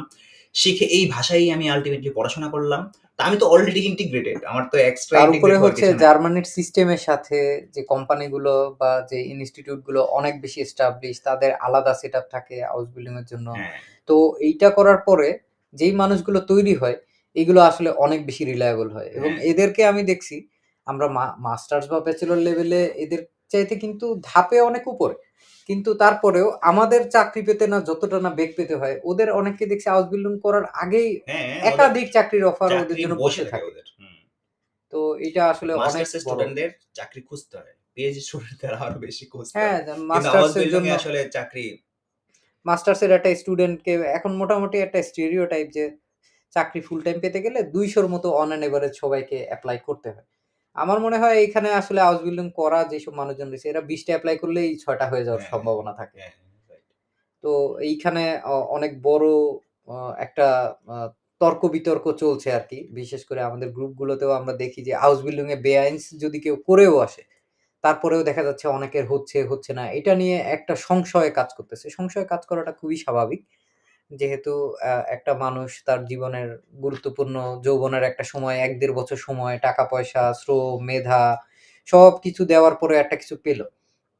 কিন্তু তারপরেও একটা বেআইনসের স্টুডেন্ট সার্টিফিকেট পাওয়া, তারে আসলে না নেওয়ার কি কারণ থাকতে পারে একটা হাউস বিল্ডিং এর একটা যেকোনো একটা কোম্পানির? না, আমার মনে হয় তাকে না নেওয়ার কারণের চেয়ে উল্টা হচ্ছে সে মানুষ আর কোথায় পাবে? জার্মানির এখন প্রেক্ষাপটটা হয়ে গেছে এরকম। যে আমি তো না নিব না এইরকম প্রেক্ষাপটের চেয়ে আমি ওকে না নিলে মানুষ আর কোথায় পাবো? এই জিনিসটা মানে সিচুয়েশনটা এমন হয়ে দাঁড়াইছে আরকি। আর অনেকগুলা হাইপ কাজ করে যেমন হচ্ছে নার্সিং এই করতে হবে বা হচ্ছে খুব হ্যাঁ, ট্রেন্ডি ফ্লেরিকা জিনিসপত্রে করতে হবে বা যেটা বেতন অনেক বেশি আছে হুম, অনেকগুলোতে করতে পারবে। আমার কাছে মনে হয় যে একদম নাই হওয়ার চেয়ে কানা হওয়া ভালো। যেসব মানুষজন একবারেই কিছু করতে পারছে না, বিশেষ করে আমার sympathy বা condolences সবসময় এইসব মানুষগুলোর প্রতি যারা জাতীয় বিশ্ববিদ্যালয়ে পড়ে, যারা ডিপ্লোমা পড়ছে, যারা মাদ্রাসা বোর্ডে পড়াশোনা করছে। এদের জন্য বাংলাদেশের চাকরি পাওয়ার যে রাস্তাটা এটা হুম, অনেক অনেকটা বেশি টাফ হয়ে পরিমাণে গেছে। টাফ। হুম, আগে ছিল যে জাতীয় বিশ্ববিদ্যালয়ের স্টুডেন্টরা এরাই আসলে বিসিএস করত। হ্যাঁ, এখন ডাক্তার ইঞ্জিনিয়াররা পর্যন্ত হচ্ছে নিজস্ব প্রফেশন ছেড়ে এত বিসিএস এর ভালো পরীক্ষা দিয়ে দেয়। ইনস্টিটিউটের হ্যাঁ, পড়াশোনা করেও হচ্ছে এরা বিসিএস এ আসতেছে। যে ডাক্তার হয়তো প্রাইভেট প্র্যাকটিস করলে তার ৳১.৫ লাখ বেতন হতে পারত। সে যেভাবেই হোক ওইটা না করে হচ্ছে আবার বিসিএস করার চেষ্টা করছে। তাদের সেটেলমেন্ট এর অবশ্যই এটা দরকার আছে বলেই করতেছে। একটা বুয়েটের ইঞ্জিনিয়ার সে মেকানিক্যাল পড়ে পরবর্তীতে ম্যাজিস্ট্রেট হচ্ছে। তার হয়তো মনে হচ্ছে আমরা ওই জিনিসটার বিতর্কে আসলে যাব না। কিন্তু যেই স্টুডেন্ট গুলা ওইখানে চান্স পেতে পারত এদের তো সম্ভাবনা কমে যাচ্ছে। এরা বিভিন্ন জায়গায় ব্যাংকের চাকরি, অন্যান্য চাকরি এই চাকরির সুযোগগুলো যেহেতু হচ্ছে সিট থাকে হ্যাঁ, কম। অনেক বেশি স্যাচুরেটেড এইগুলো, হয়ে গেছে। এগুলো অনেক বেশি স্যাচুরেটেড হচ্ছে। আর বাংলাদেশে যেহেতু প্রত্যেক বছরই অন্তত on an average ৩-৪ lakh student HSC pass করছে। তার মধ্যে কিছু যাচ্ছে সরকারিতে, কিছু যাচ্ছে প্রাইভেটে, কিছু যাচ্ছে অন্যান্য ইনস্টিটিউটে। কিন্তু বিশাল বড় সংখ্যক একটা মানুষ যাদের বয়স মোটামুটি ২০ থেকে ৪০ বছর, তারা হচ্ছে বেকার অবস্থায় পড়ে রইছে। এবং আমার মনে হয় জার্মানিতে যেই পরিমাণে কাজের সুযোগ আছে, আগে যেটা হুম, ছিল ২.৫ লাখ প্রতি বছরের ডিমান্ড, হুম, এখন সরকার বলছে ৪ লাখ, আরো ১.৫ লাখ বাড়ছে। হুম, তার মধ্যে মনে হয় না ১ লাখও পূরণ হয়। না। গত ১-২ বছর আগে তো আমি একটা স্ট্যাটিস্টিক্স দেখলাম এক্সাম্পল দেই। ৬০-৬৫ হাজার ওই যে হয়েছিল। টেসলা একটা কোম্পানি খুললো এখানে কাছেই একটা শহরে মাগদেবুর্গে। তো ওইখানে হচ্ছে ওরা এখনো চালু করে নাই। কিন্তু ওদের তো একটা টাইমলাইন থাকে। ১ম এ আমার লোক নিতে হবে, দেখতে হবে মানুষজন আছে কিনা। জি। তো ওরা যেই টার্গেটটা নিচ্ছে এত সালের ভিতরে এতজন মানুষ লাগবে সেই হিসেবে তাদের অলরেডি গত বছর ২,৫০০ মানুষ নিয়ে নেওয়ার কথা। তো ওরা মানুষ পেয়েছে ৫০০ জন। ২,০০০ মানুষ এখনো দরকার। ২,০০০ মানুষ এখনো দরকার। তো এগুলো আসলে খুব টাফ আর মানে আরো একটা কারণ হয় জার্মানিতে যখন আসলে কাউকে ভদ্রভাবে বিদায় দিতে হয়, জার্মানরা আসলে মুখের উপর না করে না তো। তো যখন কারো দেখা যায় যে বেআইনস লেভেলের সার্টিফিকেট আছে, তাও সে আসলে এমপ্লয়ার এর সাথে ৫ মিনিট কথা বলতে পারতেছে না। তো এই মানুষটাকে জার্মানিতে আনার পরে ওই কোম্পানির তো আসলে নিজস্ব একটা টাইম আর বাজেট থাকে যে সে আসলে ল্যাঙ্গুয়েজ শিখাতে চায় না। সে সরাসরি হচ্ছে তাকে হ্যাঁ, ক্লাসে করাবে বা হচ্ছে প্র্যাকটিস করাবে। সে যদি দেখে তারা দিয়ে আসলে কাজ হবে না, তখন তারা যেই কথাটা বলে যে, "আমরা আসলে বেস ওয়াই লেভেলের কাউকে এক্সপেক্ট করতেছি।" হ্যাঁ, তখন বা একটু বাড়ায় বেস ওয়াই দেয়। কেউ করে থাকলে তখন বলবে, "আমরা সি-1 সায়েন্স লেভেল হইলে এক্সপেক্ট খুব ভালো করতেছি। হইতো।" হুম। তো এইসব ঠুনকো কিছু অ অভিযোগ দিয়ে বা অন্যান্য কথাবার্তা বলে তারা চায় হচ্ছে যে ঠিক আছে ওই মানুষগুলোকে বাদ দেওয়ার কাতারে রেখে তাদেরকে সুন্দরভাবে একটা গুড বাই জানানোর। তো এটা আসলে একদম নতুন কিছু না। এটা জার্মানিতে অহরহ হয়ে থাকে। তো এইটার জন্য আসলে আমার মনে হয় যে হাউস বিল্ডিং এ যারা এখন পড়ছে, হুম, তাদের দুশ্চিন্তা করার কোনো কারণ নাই। তাদের হচ্ছে সম্ভাবনা আরো বেশি বাড়ছে। হ্যাঁ, এখন কিন্তু জার্মানি অনেক বেশি পরিমাণে চাচ্ছে। এদের বাইরের মানুষজন অনেক বেশি দরকার। যতই ইউক্রেনের মানুষ এদিক ওদিক থেকে আনুক না কেন, এদের আ মানে সবসময়ই ডিমান্ড থাকবে। এটা শুধুমাত্র এখন না। এটা কানাডার মতো না যে ৩ লাখ মানুষ নিলাম, তারপর নেওয়া প্রসেস স্লো করে দিলাম। এতে অর্থনীতি যে বড় এদের জন্মহার যে পরিমাণে কম, হ্যাঁ। এদের মানুষ না নিলে এদের অর্থনীতি জাস্ট কোলাপস করবে। আর এদের বিশাল বড় একটা সংখ্যক মানুষ যারা হচ্ছে জার্মান বা এতদিন ধরে কাজ করতেছে। অর্থনীতি কোলাপস করার একটা ছোট এক্সাম্পল দিই। সেটা হচ্ছে ওই এখানের যেই পেনশনের টাকাটা দেয় হ্যাঁ, রেন্টের। হ্যাঁ। তো এই রেন্টের টাকাটা আসে হচ্ছে এখন যারা কারেন্ট কাজ করতেছে তাদের থেকে। হুম। তো এই টাকাটা এখন যে এখন কাজ করতেছে তার ৬ জনের রেন্টের টাকা মিলে একজন যে বয়স্ক যে অলরেডি রিটায়ার করছে সে টাকাটা পায়। হুম। তো সমস্যাটা হয়ে গেছে যে এখন যে অবস্থায় আছে যদি লোকজন বেশি না নেয় তাহলে উইদিন 10 to 15 ইয়ার্স ২ জনের টাকা দিয়ে একজন রিটায়ারির টাকা দিতে হবে। তখন হয় রিটায়ারি টাকা কম পাবে নয়তো যে চাকরি করতেছে তার বেশি টাকা দিতে হবে। না হলে হ্যাঁ। তো পসিবল না। কিভাবে কুলাবে? তার উপরে ওই বুমার্সরা যারা বলে আরকি ২য় বিশ্বযুদ্ধের পরে যে জনসংখ্যার একটা বুম হইলো ইউরোপে এবং আমেরিকায় শান্তি আসলো, মানুষের জনসংখ্যা বাড়লো। তো ওই বুমার্সরা কিন্তু এখন রিটায়ারমেন্টে যাইতেছে। এটা হচ্ছে সমস্যা আরকি। তো আল্টিমেটলি জার্মানি বা আমেরিকা এদের একটা বিশাল সংখ্যক এজড পপুলেশন আছে আরকি। যারা অলরেডি রিটায়ারমেন্টে গেছে বা যাওয়ার পথে আছে। ওদেরকে কিভাবে পেনশনের টাকা দিবে? সোজা আলাপ। এই দেশটা তো দাঁড়ায় আছে একটা সিস্টেমের উপরে। এই সিস্টেম যদি কোলাপস করে তাহলে ওরা নিজেরাও জানে না যে কি করবে। এই পেনশন নিয়ে এখন হচ্ছে সংসদে অনেক কিছু নিয়ে কাজ করতেছে। কিন্তু আল্টিমেটলি শেষ সমাধান হচ্ছে আমাদের লোক লাগবে। হ্যাঁ। লোক না হলে আসলে গভর্নমেন্ট ট্যাক্স পাবে কই থেকে? ট্যাক্স না হ্যাঁ, পেলে এরা আসলে দেশ চালাবে কিভাবে? হ্যাঁ। গভর্নমেন্টও তো একটা ইনস্টিটিউশন। তো জার্মানির আসলে এরকম অসংখ্য পরিমাণে লাখে, লাখে মানুষ দরকার। বাংলাদেশে যে বেকার জনগোষ্ঠী আছে, তারা যদি মনে করে যে হবে কি হবে না, তার চেয়ে why not give it a try?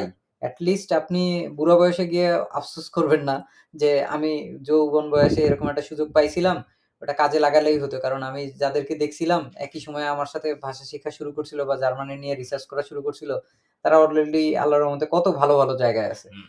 তো মানে আ আমি হচ্ছে এই থিওরিতেই আসলে চলি যে don't leave without A fight. একটা ফাইট দিয়েই তারপরে হচ্ছে দেখাই যাক না। কি আছে জীবনে? আর একটা কথা বলে, কথা কথ্য ভাষায় আমরা শুনে থাকি যে কোন কিছু শিখে রাখলে ওটা বৃথা যায় না। হুম। তো হয়তো আপনাদেরও বৃথা যাবে না। আমাদের হচ্ছে সেশনের প্রায় শেষের দিকে চলে এসেছি। আমরা অনেক কিছু নিয়ে আসলে কথাবার্তা বলতে চাইছিলাম। কথা বলার টপিকস এর অভাব নাই। আগামী ৬ ঘন্টাও যদি হুম, আমাদের হুম। সুযোগ থাকতো, আমরা আসলে অনেক কথা বলতাম। আপনারা হচ্ছে একজন Ausbildung নিয়ে কথা বললেন। তার আশা করি অ্যান্সার দিতে পারছি। আর যদি বাই এনি চান্স আপনাদের কোনো প্রশ্ন থেকে থাকে, আপনারা Zoom এ হ্যান্ড রেইজ করতে পারেন। তাহলে আমরা হচ্ছে আপনাদের প্রশ্নগুলো নেওয়ার চেষ্টা করব এক, এক করে। এবং অল্প, অল্প করে একটু আলোকপাত করার চেষ্টা করব। আমার জার্মানি আসলে খুবই বেশি ভালো লাগে। অনেক সামাজিক নিরাপত্তা আছে। আ এইখানে বিশেষ করে ওমেনদের যে বিষয়টা থাকে, ওহ বাংলাদেশে মাই তারা গড! তারা বাংলাদেশে হ্যাঁ। একটা কেজড আসলে অ্যানিমেল এর মতো করে বড় হতে থাকে। এইখানে অনেক বেশি ফ্রিডম আছে। শিক্ষা-দীক্ষা সবকিছুই ফ্রি। নিজেদের বাচ্চা-কাচ্চা হইলেও শিক্ষা-দীক্ষা সবচেয়ে অনেক বড় কথা ফ্রি হচ্ছে থাকে। সেফটি আরকি। এখানে সেফটি মানুষজন এই যে আমাদের ওয়াইফ যখন এখানে আসলো, এখানে এসে যে নাইট শিফটেও কিছু কাজ করলো। ওর কাছে মনে হইছে যে এত সহজ জীবনটা। ঠিক আছে? যে আমি গেলাম, কেউ আমার দিকে কোনো কিছু বাজেভাবে তাকাইলো না। কেউ একটা কমেন্ট করলো না। আমি আমার লাইফটা ঠিকমতো কাটাইতে পারতেছি। আমার যখন ইচ্ছে যাইতে পারতেছি, কাজে আসতে পারতেছি। With full safety and security. এইটা তো আসলে মানে এটা আমরা ছেলেরা এত সহজে বুঝি না। কিন্তু যখন কারো স্পাউস থাকে বা কোনো মেয়ে বান্ধবী থাকে তো তারা যখন এক্সপ্রেস করে জিনিসগুলো ফিল করা যায় বা আমরা চেষ্টা করতে পারি ফিল করার। এইসব দেশগুলোতে আসলে অনেক বেশি ইজি হ্যাঁ, আরকি। বিশেষ করে আমাদের পরিবারগুলোতে দেখা যায় যে যে যদি কোনো বোন অথবা নিজেদের ফ্যামিলির কোনো ওম্যান বাসার বাইরে সন্ধ্যার পরে আছে, একে নিয়ে টেনশনের তো করার কোনো শেষ হ্যাঁ, নাই হ্যাঁ। আরকি। নানাবিধ কারণেই হচ্ছে হোপ সো একদিন ঠিক হবে। কিন্তু যদি এটা ১৫ বছর পরে হয়, আমরা কি ১৫ বছর এইভাবে বসে থাকবো? এই সময়ের মধ্যে কিন্তু সামনে যেহেতু আ অনেক অর্থনৈতিক বা রাজনৈতিক উত্থান-পতনের মাঝখানে আমরা বাংলাদেশে অনেক মানুষজন আছে আসলে সন্তুষ্ট না জীবনযাপন নিয়ে। তারা জার্মানিতে এসে কয়েক বছর হলেও কিন্তু আপনারা নিজেদের স্কিল যেরকম ডেভেলপ করতে পারবেন, Ausbildung এর যেই সার্টিফিকেটটা আছে এটা কিন্তু ওয়ার্লড ওয়াইড স্বীকৃত। হুম। কেউ যে জার্মানিতেই থাকতে বাধ্য এমন না বা আপনি যে প্রতিষ্ঠানটায় থাকবেন এটাতেই আপনি চাকরি করতে হবে বাধ্য না আপনি। তো এইটা নিয়ে আসলে সারা পৃথিবীতেই অনেক বেশি আলোড়ন চলছে এখন এবং বাংলাদেশী যে ইউটিউবার বা অন্যান্য যেসব মানুষজন সবাইকে বিভিন্নভাবে সচেতন করার চেষ্টা করছে। আমরা ওই প্ল্যাটফর্ম থেকে কাজ করছি।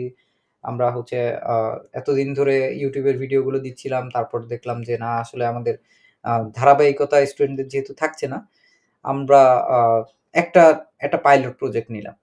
এই যে গত মাসে 17ই আগস্ট থেকে আমাদের ক্লাস শুরু হলো, তার আগের সপ্তাহে আমরা হচ্ছে 2টা ফ্রি সেশন করেছিলাম। অসংখ্য মানুষ এসেছিলেন। তার মধ্যে থেকে আমাদের প্রায় আল্লাহর রহমতে 40 জন স্টুডেন্ট এসছে। তার বেশিরভাগ স্টুডেন্টের প্রোগ্রেস আল্লাহর রহমতে গত 2 সপ্তাহে উল্লেখযোগ্য হারে ভালো। এবং ওয়াও! এটা আসলে আমি খুব অবাক হয়ে গেছি। এত কঠিন, কঠিন জিনিস এত অল্প সময়ে, এইটা আসলে শিখানো উচিত না। হুম, এইটা নেওয়ার কথাও না। এখন আমার সীমাবদ্ধতা যে আমি আসলে এই 2টা 3টা সপ্তাহ উড়লক পাইলাম। এই সময়টা আমি চাচ্ছিলাম পুরাটা সময় আরকি এই স্টুডেন্টদেরকে দিতে, এবং আমার সঙ্গে আরো একজন আমার সহকারী শিক্ষক ছিলেন। উনিও একবেলা ক্লাস নিত, আমিও নিচ্ছি। ইভেন এই ১ ঘন্টা পরেও আমাদের আবার ক্লাস শুরু হবে। প্রত্যেক দিনই আমরা ৩ ঘন্টা করে ক্লাস নিচ্ছি। নেওয়ার পরে আমাদের প্ল্যান আছে হচ্ছে এটা অক্টোবর পর্যন্ত রান করে তাদেরকে যেভাবেই হোক না কেন আইএলটিএস পরীক্ষার জন্য ইন্টিগ্রেট করে খুবই ভালো একটা অবস্থায় নিয়ে যাব।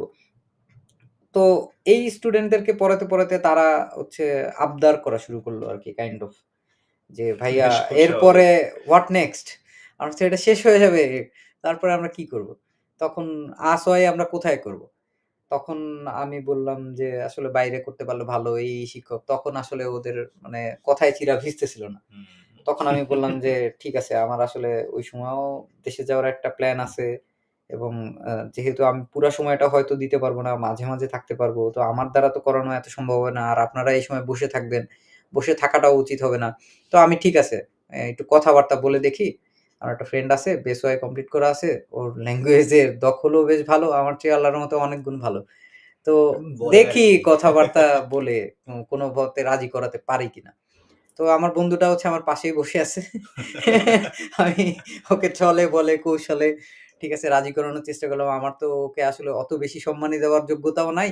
আর আমাদের কোর্স ফি গুলো আসলে থাকেও অনেক কম। জাস্ট €২১ বা ২৫ মানে ৳২৫০০। তো আ ও নিমরাজি হলো। এখন যদি আপনারা একটু রিকোয়েস্ট করেন, ঠিক আছে?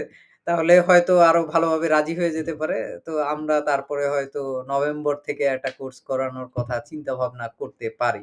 আমি আপনাদের জন্য কিছু সময়ের জন্য আরকি আপনাদেরকে আনমিউট করার মানে ক্ষমতা দিয়ে দিলাম। আপনারা চাইলে কিন্তু হচ্ছে এখন তার সাথে সরাসরি কথা বলতে পারবেন। তারা রিকোয়েস্ট করে দেখেন সে আসোয়ার কোর্স করাতে রাজি হয় নাকি? বাহ! হ্যাঁ, শায়লা আপা আনমিউট করেন। শুনতে পাচ্ছি আপনার কথা। আসসালামু আলাইকুম ভাইয়া। ওয়ালাইকুম ওয়ালাইকুম আসসালাম। আসসালাম। আমি তো ওই মুকুল ভাইয়ের একজন স্টুডেন্ট। ওই হিসাবে আপনাকে একদম রিকোয়েস্ট যে আমরা মানে আসওয়াই ক্লাসটা চাই মুকুলের আরকি। স্টুডেন্ট মানে তো অলরেডি শিখছেন অনেক কিছু। হ্যাঁ, আলহামদুলিল্লাহ অনেক শিখছি। আমরা ১৭ তারিখ থেকে শুরু করছি। এটা আসলে এই কোর্সটা সম্পর্কে আমি কয়েকদিন আগেই জানছি। আচ্ছা, মানে আচ্ছা। কিছুদিন আগে হয় নাই। তখনই ভাইয়াকে আমি অনেক করে পাইছি YouTube এর মাধ্যমে উনার মানে থেকে চ্যানেল থেকে, তারপরে WhatsApp এ এড হইলাম। তারপর আল্লাহর রহমতে আমি মানে উনাকে পাইছি যেভাবেই হোক, আল্লাহর রহমত সবার আগে। হ্যাঁ, সেটা তো তারপরে অবশ্যই। মোটামুটি অনেক কিছুই আমরা শিখছি। আমরা এই কিছুদিনে যে এত তাড়াতাড়ি শিখতে পারবো এটাও আসলেও আমরাই অবাক, যে একেকজনে বলে একেকটা কোর্সে বলে ভাইয়ারা যে ৩ মাস ৪ মাস সময় লাগে। ওই হিসাবে আমরা আল্লাহর রহমতে অনেক আগায় গেছি। হ্যাঁ, আসলে এখন মুকুলের যে ডেডিকেশন আছে পড়ানোর মানে ওটা তো আসলে অন্য লেভেলের। এটা হচ্ছে জি, হুম, হুম। আলহামদুলিল্লাহ আছে, ইচ্ছা আছে অনেক। আমরা এখানে অনেকেই আছি, আমরা সবাই B2 সহ কমপ্লিট করতে চাই বাংলাদেশেই। আচ্ছা, আচ্ছা। মানে বাহ! আমার কিন্তু অনেক বেশ ভালো। স্টুডেন্ট আছে এখানে। হুম, হুম, হুম। জি, এই হিসাবে আরকি আমরা আসলে ভাইয়ারে রিকোয়েস্ট করছি যে আপনি আমাদেরকে যেমনি হোক ছাড়বেন না। জার্মানি যাওয়ার পরে যদিও বলতে চান জার্মানি যাওয়ার পরে বলিয়েন, এর আগে আমরা এই হিসাবে এই হিসাবে ভাইয়া ছাড়া আসলে আমাদের কি নাই। এখন যেহেতু ভাইয়া আর আগেও আপনার কথা বলছে, চাই আসলে আমরাও চাই যে আমরা মানে A2 কোর্সটা আসলে করতেই চাই। আমরা আর কোথাও যাইতে চাই না। সবচেয়ে বড় কথা হইলো এইটা। আচ্ছা। এইভাবে একটু বললে তো দিতে পারেন তাইলে আমরা খুবই খুশি হইতাম আরকি। হুম। তো জি ভাইয়া। আশা করি কি প্ল্যানটা কি নভেম্বর থেকে বা এরকম হ্যাঁ, কিছু? আমরা আ যদি এরকম হয় আরকি, তাহলে আমাদের এই কোর্সটা আসলে অক্টোবরের শেষ দিন পর্যন্ত চালানোর প্ল্যান আছে। আচ্ছা, তো আচ্ছা। এর মাঝখানে আ চাইলে আসলে সময় দেওয়া যায়, চাইলে সময় দেওয়া যায় না আইনসের পরীক্ষা দেওয়ার জন্য। কিন্তু আমার মনে হয় যে কন্টিনিউটিটা খুব দরকার। আইন হ্যাঁ, শেষ হয়ে যাওয়ার পরের দিনই কেউ কেউ যদি আসলে আইএলটিএস এর আসোয়াই শুরু পরীক্ষাও দিতে করেও চায় দেয়, শুরু যদি করেও দেয়, এর মাঝখানেও কিন্তু আসলে পরীক্ষা দেওয়া যায়। তো এটা হ্যাঁ, আসলে এটা আমাদের continuity থাকে। আমাদের একটা মানে আলোচনার সুযোগ আছে। আসলে আমরা কয় তারিখ থেকে করব? কিন্তু আমরা নভেম্বর থেকে আরকি শুরু করতে চাই। তো আমরাও হচ্ছে আশা করব আপনারা এর পরবর্তীতে আমরা যখন ঘোষণা দিয়ে দিব এবং তার আসলেই খুব ব্যস্ত আরকি আমার বন্ধু। সামনে সে ফ্রাউনহোফারে থিসিস করবে, তার নিজের পার্সোনাল লাইফ আছে, জব আছে। তার পাশাপাশি এইটা মেইনটেইন আসলেই করতে পারবে নাকি এটা ওর জন্য অনেক বড় একটা চ্যালেঞ্জ।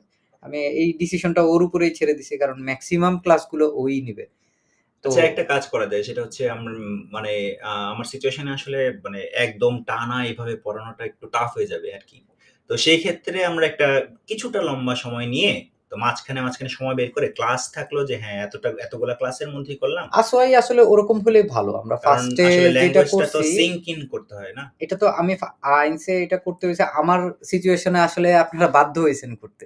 এটা আসলে এভাবে করা উচিত না। একটু ব্রেক দিয়ে করলে সবাই নিজে পড়ার সময় পায়, নিজে চর্চা করার সময় পায়। আমরা আসোয়াই করলে এরকম ৩-৪ মাস ধরে প্রত্যেক সপ্তাহে হয়তো ১ দিন অথবা ২ দিন ক্লাস করলাম বেশি সময় ধরে।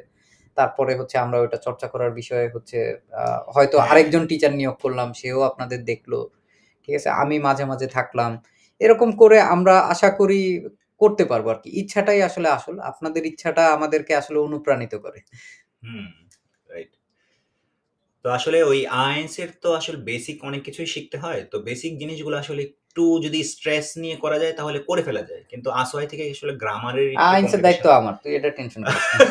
সো আসোয়াই থেকে আসলে গ্রামারের একটু কমপ্লেক্সিটি শুরু হয় তো। তো এই হুম। জিনিসগুলো আসলে একটু প্র্যাকটিস কিন্তু আমার একটু মানে যতগুলো লেভেলই করছি আমার কাছে মনে হয়েছে আসোয়াই সবচেয়ে সহজ। হুম, হুম, হুম। সবচেয়ে ইজিলি আরকি হজমেবল হ্যাঁ, আসোয়াই করা যায়। আসোয়াই করা হ্যাঁ, যায়। কারণ ওই গ্রামারটা আসলে শুরু হয় তো আসোয়াই থেকে।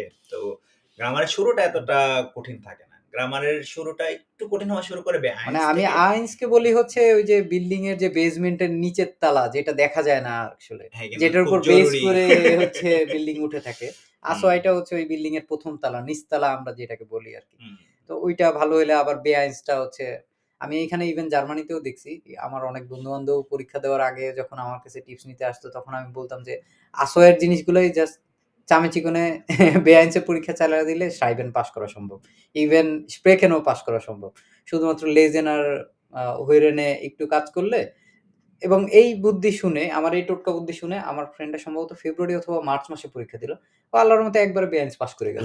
আচ্ছা। তো আমরা হচ্ছে আরো কয়েকজনের হাত দেখতে পাচ্ছি। এইখানে আ বায়েজিদ ভাইকে দেখতে পাচ্ছি। বায়েজিদ ভাই কিছু একটা বলতে চান সম্ভবত আপনি? আপনি আসসালামু আলাইকুম। হ্যাঁ, ওয়ালাইকুম আসসালাম ওয়া রাহমাতুল্লাহ। বলুন। ওয়ালাইকুম আসসালাম। ভালো আছেন? জি, শুকর আলহামদুলিল্লাহ বেশ ভালো আছি। হ্যাঁ, জি ভাই আমরা আর কি রিকোয়েস্ট করতেছি আপনাকে ভাই আমাদের এই এই ট্যুরটা যদি আপনারা নেন ভাই। আমি হসপিটালে বেডে শোয়া ভাই আমার ডেঙ্গু হইছে। ও মা! আমি ওইখান থেকে আর কি এড হলাম আপনাদের সাথে। প্লেটলেট কাউন্ট কি অবস্থা? আমার ১,৩০,০০০ আছে আচ্ছা, এখন আচ্ছা, ভাই। আলহামদুলিল্লাহ এখন একটু বেটার তাহলে মনে হচ্ছে। জি ভাই। হুম। জিনিসটা তাই ভাই নিজের যত্নটা ঠিকমতো নিতে হবে কিন্তু। এগুলা মানে জি প্লেটলেট ভাই দোয়া কাউন্টের দিকে করবেন ভাই। নজরটা রাখতে হবে। প্রতিদিন টেস্ট করে সবকিছু। যেহেতু হাসপাতালে আছেন এগুলা আশা করি ঠিকমতোই হবে। তো জি ভাই। হুম, আপনি যে এই অবস্থা থেকে মানে আমাদের সাথে যুক্ত আছেন সেজন্য আপনাকে অনেক ধন্যবাদ আরকি। আমরা আসলে এক্সপেক্টও করি নাই এরকম অবস্থা থেকে কেউ আমাদের মানে সেশনে জয়েন করবে। আমাদেরকে এত গুরুত্ব দিয়ে নেওয়ার জন্য বা এই পুরো সেশনে থাকার জন্য আপনাকে আসলে আন্তরিক অভিনন্দন। এর মাধ্যমেই বোঝা যাচ্ছে আসলে আপনার নিজেকে বড় করার বা আপনাকে নিজেকে বড় একটা অবস্থায় নিয়ে যাওয়ার আপনার কতটা আকুতি। আপনাদের এই আকুতিগুলা আসলে আমাদেরকে অনেকভাবে তাড়িত করে। হাজার কিলোমিটার দূরে বাংলাদেশ থেকে থাকলেও আমরা আপনাদের আকুতিগুলা আসলে সরাসরি মিলি সেকেন্ডের মধ্যেই বুঝতে পারি। তো হোপ সো আপনি ইনশাআল্লাহ তাড়াতাড়ি সুস্থ হয়ে যাবেন। আমরা আপনার জন্য দোয়া করি। হ্যাঁ, আর এবং আমরা কোর্সটা শুরু করব তাহলে। এরকম ডেডিকেশন থাকলে। অবশ্যই আপনি এরকম অবস্থা থেকেও যেহেতু হচ্ছে করতে চাচ্ছেন, সুস্থ অবস্থায় যারা আছেন তাদের দেখি কি অবস্থা? সাজিদুর রহমান ভাই কিছু একটা বলতে চাচ্ছেন সম্ভবত। আসসালামু আলাইকুম ভাই। ওয়ালাইকুম ওয়ালাইকুম আসসালাম ওয়া আসসালাম। রাহমাতুল্লাহ বলেন। কি অবস্থা? কেমন আছেন? ভাই হ্যাঁ, আলহামদুলিল্লাহ ভালো। আ ভাই আমি মুকুল ভাইয়ের একজন স্টুডেন্ট। আচ্ছা। তো হুম। সেই হিসেবে আমাদের হচ্ছে বেশিরভাগেরই প্ল্যান হচ্ছে হাউস বিল্ডিং এর জন্য। আচ্ছা, আচ্ছা। তো হুম। যেহেতু হাউস বিল্ডিং এর সেশন শুরু হয় আগস্ট সেপ্টেম্বরে, আচ্ছা সেক্ষেত্রে সেই সেই হিসাব অনুযায়ী আমাদের ভাষাটা মানে শিখতে চাচ্ছি। আচ্ছা তো সেক্ষেত্রে যদি A1 শেষ করতে পারি, এরপরে A2 টা সঙ্গে সঙ্গে শুরু করলে হুম মানে টাইম বা সব দিক থেকে পরীক্ষা টরীক্ষা দিয়ে আমরা হাউস বিল্ডিং পেতে পেতে হুম ওই আগস্ট বা সেপ্টেম্বর সেশন যাতে ধরতে পারি, ওই আচ্ছা হিসাব নিয়ে আগাচ্ছি আমরা। এই জন্য আপনি যদি একটু আমাদেরকে ওই A2 শুরু করে আমাদেরকে একটু সাপোর্ট দিতেন তাহলে ভালো হইতো। মানে হুম আপনার থেকে যদি করতে পারতাম বা মুকুল ভাইয়ের সাথে আমরা আগে যেতে হ্যাঁ, হ্যাঁ, বুঝতে ভাষা পারছি। মানে শিখতে। আপনাদের আসলে লক্ষ্য আছে তো মানে একটা নির্দিষ্ট সময়ের মধ্যে একটা কিছু অ্যাচিভ করার, আর এটাই থাকা উচিত মানে যে আপনার ফার্মলি আমি জানি যে ইয়াটা আমি কোথায় চাচ্ছি কোন আমরা। সময় কি দরকার সেটা আমি জানি। এটা বেশ ভালো একটা ব্যাপার। ঠিক আছে, তাহলে আমরা ল্যাঙ্গুয়েজ কোর্স তো তাহলে নভেম্বর থেকে আমরা শুরু করলাম। কি পারবো? ইনশাল্লাহ পারবো। আপনাকে চাই আর কি যদি একটু লক্ষ্য থাকে অটুট, বিশ্বাস হৃদয়ের, হবে না, হবে দেখা স্টুডেন্টদের তো দেখা হবে মানে বুঝে। আগ্রহ অনেক বেশি, মানে অনেক বেশ ভালো রেসপন্স। এটা আসলে থাকলে মানে পড়ানোটাও ইজি হয় আরকি, আমার কাছে মনে হয় হ্যাঁ যেটা। হ্যাঁ হ্যাঁ। রাফায়েল ভাই হচ্ছে সম্ভবত কিছু বলতে চাচ্ছেন, আমি আপনাকে শুনতে পাচ্ছি না, আনমিউট করেন দয়া করে। রাফায়েল ইসলাম, রাফেল ইসলাম। ওকে, ঠিক আছে। আমরা হচ্ছে আরেকজন পার্টিসিপেন্ট আছে যিনি কথা বলতে চান, মোহাম্মদ রেদওয়ান আহমেদ শিশির ভাই। ও আচ্ছা, ঠিক আছে, শিশির ভাইয়ের কাছে পরে যাচ্ছি। রাফেল ভাই কি অবস্থা, কেমন আছেন? কিছু একটা বলতে চাচ্ছেন সম্ভবত। মাইক্রোফোনটা একটু মুখের কাছে নিলে ভালো হয়, আমরা খুবই অল্প সাউন্ডে শুনতে পাচ্ছি আপনার কথা। ভাইয়া আমি আপনার একজন ইউটিউব স্টুডেন্ট। ও ও নাইস। নাইস। আমি আপনার সেশনে আপনার কোর্সে অ্যাড হতে পারি নাই, যার কারণে আমি এখন ইউটিউবে আপনার ভিডিওগুলো রেগুলার দেখার চেষ্টা করি। পাশাপাশি ডুওলিঙ্গো থেকে আমি একটু প্র্যাকটিস করার চেষ্টা করি। বেশ ভালো। মাশাআল্লাহ, খুব ভালো। আর আমার আপনার ইচ্ছা আছে যে বিআইএনস পর্যন্ত করার, যদিও আমার এখনো লক্ষ্য নাই যে আমি হাউস বিল্ডিং করবো নাকি অন্য কিছু করবো, যেহেতু আমার পড়ালেখা একটু কম আর কি। আমি 10 পর্যন্ত পড়াশোনা করেছি এবং বর্তমানে কাজের পাশাপাশি অবসর সময়ে আমি আপনার ভিডিওগুলো দেখি আর কি, ক্লাস। বাহ, চমৎকার, খুবই ভালো। আপনি হচ্ছে যেহেতু ফ্রি ক্লাসগুলো দেখছেন, আমাদের জন্য আসলে টাইমটা খুবই চ্যালেঞ্জিং, বিশেষ করে আমার জন্য, যে ফ্রি ক্লাসগুলো পুরোপুরি করায় বেআইনস পর্যন্ত খুব কম সময়ে কমপ্লিট করাটা আসলে খুব চ্যালেঞ্জিং হয়ে যাচ্ছে। বিশেষ করে আসোয়ের ক্লাসগুলোও আমি এই কোর্সের পাশাপাশি আসলে নেওয়ার একদমই সময় সুযোগ পাচ্ছি না। এর জন্য আপনাদের কাছে দুঃখ প্রকাশ করতেছি। তো আমরা হচ্ছে এরপরে আসোয়ের পরেও আর কি বেআইনস লেভেলের নিয়ে কাজ করার চেষ্টা করব। এইটা হয়তো একটু তাড়াতাড়ি হবে, কিন্তু আমাদের বেআইনসের ফ্রি ক্লাস যেগুলো থাকবে এগুলো করতে করতে হোপসো 2025-এর ডিসেম্বর লেগে যাবে আর কি। আমি যদি সময় নাও পাই, আমি হয়তো স্টাইল চেঞ্জ করে ফেলবো। হয়তো এরপরে দেখা যাবে যে লাইভ ক্লাস না করে আমি প্রি রেকর্ডেড ভিডিও দিয়ে দিলাম, ওইটার উপরে আমরা লাইভ ক্লাস করব। আমরা এটা নিয়ে আসোয়ের স্টুডেন্টদের সাথেও কথা বলছি। আমরা এইভাবে শেষ করতে চাইলেও আমাদের সময়টা বেশি লাগবে। তো আপনার যদি একটু তাড়াতাড়ি করতে চান, একটু ভালোভাবে শিখতে চান, আমাদের কোর্সগুলো পরবর্তীতে চোখ রাখবেন। আমাদের যে ইউটিউবে পেজ আছে, ইউরেকা ক্যারিয়ার বিল্ডিং সেন্টার, ওইখানে আমাদের ফেসবুকের গ্রুপ আছে, আমাদের হোয়াটসঅ্যাপের গ্রুপ আছে। আমরা সামনে কয়েকদিনের মধ্যে আমরা হচ্ছে ডিসকর্ডেও নিজেরা হচ্ছে অপারেশন চালানোর চেষ্টা করব। তো এইসব কমিউনিটিতে থাকার চেষ্টা করবেন। তাহলে আপ টু ডেট নিউজগুলো হচ্ছে আপনি খুব দ্রুতই পেয়ে যাবেন আর কি। ইভেন আপনি যদি পড়তে পড়তে কোথাও আটকেও যান, এই গ্রুপগুলোতে এসে আপনি প্রশ্ন করলে খুব সহজেই দেখা যায় অন্যরা আর কি এবং উত্তর উনি দেওয়ার যে চেষ্টা করে। স্টেপস গুলো নিচ্ছে এটা তো খুব ভালো যে হ্যাঁ, উনি খুবই নিজে থেকে চমৎকার। ইউটিউবে ফলো করে তারপর ডুওলিঙ্গো প্র্যাকটিস করতেছে, দ্যাট হেল্পস। কারণ একসাথে প্র্যাকটিসটা চালায় যাওয়া আর কি। জি, জি। মানে মেইন কথা হচ্ছে যত দিক থেকে পারা যায় আমার মানে প্র্যাকটিসটা যাতে বন্ধ না হয়, এই জিনিসটা আপনি চালায় যাচ্ছেন, বেশ ভালো আর কি। হ্যাঁ, আপনার জন্য অসংখ্য শুভকামনা রইলো। আপনি ইনশাআল্লাহ পারবেন। অনেক মানুষই চেষ্টা করে পারছে। জি ভাই, আমি আপনার 2 বছরের জন্য আমি টার্গেট মানে নিজের যে চ্যালেঞ্জ করতেছি যে 2 বছরের মধ্যে আমি কমপ্লিট করবো এই পর্যন্ত। আমার হ্যাঁ, কাছে 2 বছর পর্যন্ত সময় আমি হাতে রাখছি। হ্যাঁ, ইনশাআল্লাহ এটা খুবই ভালো। তবে একটা জিনিস যেহেতু আমি মেইনটেইন করার কাজ চেষ্টা করবেন। করতেছি, কাজের পাশাপাশি আমি শিখতেছি। হ্যাঁ, প্রতিনিয়ত 2 আমরা ঘন্টা যে 1 ঘন্টা কথাগুলো করে বলে try করি। থাকি যে আপনি ল্যাঙ্গুয়েজ লার্নিং এর ক্ষেত্রে সবচেয়ে বেশি গুরুত্বপূর্ণটা হচ্ছে নিয়মানুবর্তিতা। আপনি প্রতিদিন অথবা সপ্তাহে অন্তত ৫-৬ দিন একটা নির্দিষ্ট সময় হোক বা কয়েক মিনিট হলেও আপনি পড়ার চেষ্টা করবেন, কারণ ব্রেইনের সিঙ্কের একটা ব্যাপার আছে। আর যখন আমরা আমাদের স্টুডেন্টদেরকে এখন পড়াচ্ছি বা ফ্রি ক্লাসগুলোতেও বলেছি যে আপনারা কিউ কার্ড করবেন। কিউ কার্ড হচ্ছে সিম্পলি একটা কাগজের টুকরা, ছোট একটা ভিজিটিং কার্ড সাইজের হলেও হতে পারে, ছোট বড় হতে পারে, ইট ডাজেন্ট ম্যাটার। আপনারা ওইটার এক পাশে হচ্ছে ডয়েসের ড্যাডি ডাজ যদি নাউন থাকে অথবা ভার্ব থাকে, ওইটা লিখে ওইটার পিছন দিকে হচ্ছে ওইটার অর্থটা লিখে থাকলে এরকম ২, ৪, ৫টা করেও নিয়ে যদি আপনি রেডি করেন, প্রত্যেকদিন অসংখ্যবার যদি এটা উল্টে পাল্টে দেখেন, তাহলে ভোকাবুলারি গুলো হচ্ছে আয়ত্তে চলে আসে। ভোকাবুলারি যদি কারো ভালো মতো আয়ত্তে চলে আসে, তারপরে আসলে গ্রামার বা অন্যান্য জিনিসগুলো হচ্ছে জাস্ট স্টেপ বাই স্টেপ করলেই হয়ে যায়। তো এইভাবে করতে থাকলে আপনি লম্বা সময় ধরেও যদি করেন, একটু রেগুলারিটি মেইনটেইনটা যদি আপনি করার জন্য একটু মানে এফোর্ট দেন। আমরা খাতা কলম নিয়েই হচ্ছে আমাদের ক্লাসগুলো করতে বলি যে আপনি যা শিখবেন ওইটা লিখবেন। লেখার সময়ও কিন্তু শেখা হয়। যেহেতু আপনি হাত দিয়ে লিখছেন তখন আপনার মস্তিষ্ক ওই জিনিসটা দেখছে, আপনার হাত চলছে। তো এই মানে পুরাতন সনাতন বুদ্ধিগুলো আসলে আমি একটু, একটু করে কাজে লাগানোর চেষ্টা করতেছি। এবং ফলো করে দেখছি যে বেশ অনেকেরই প্রোগ্রেস হইছে আল্লাহর রহমতে। আমাদের আ এখন তো ধরেন হচ্ছে একটা ক্লোজড গ্রুপ হয়ে গেছি আমরা ৩০-৪০ জনের। আমরা নিজেরা প্র্যাকটিস করছি এবং এর পরবর্তীতে আসোয়ে আমাদের ইচ্ছা আছে হচ্ছে এর চেয়ে বেশি পরিসরের স্টুডেন্টও যদি হয়, তারপরেও আরকি আমরা আ আ স্টুডেন্টের সংখ্যা অনুযায়ী আমাদের হচ্ছে টিউটর আইএলটিএস সংখ্যা তো আশা বাড়ায় দিব। করি আসবে পরে আবার।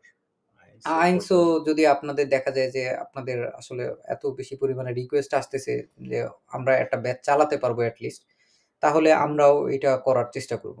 যদিও দেখা যায় যে সময় নিয়ে একটু স্বল্পতা থাকে, সেই ক্ষেত্রে আমরা কোর্সের সময়টা একটু লম্বা করে নিলাম। যে ৩ মাসের জায়গায় আমরা জি, ৪ তাহলে মাস আমি করলাম। হয়তো আওয়াইতে আপনাদের সাথে যুক্ত হতে পারবো। হ্যাঁ, এবার ইনশাল্লাহ আসবেন। শুনেছি, আমি অনেক খেয়াল করি না যে আপনারা সেশন চালু করে দিয়েছেন, আমি আপনাদের হোয়াটসঅ্যাপ গ্রুপে অ্যাড হইলাম 20 তারিখ এরকম দেখে আর কি।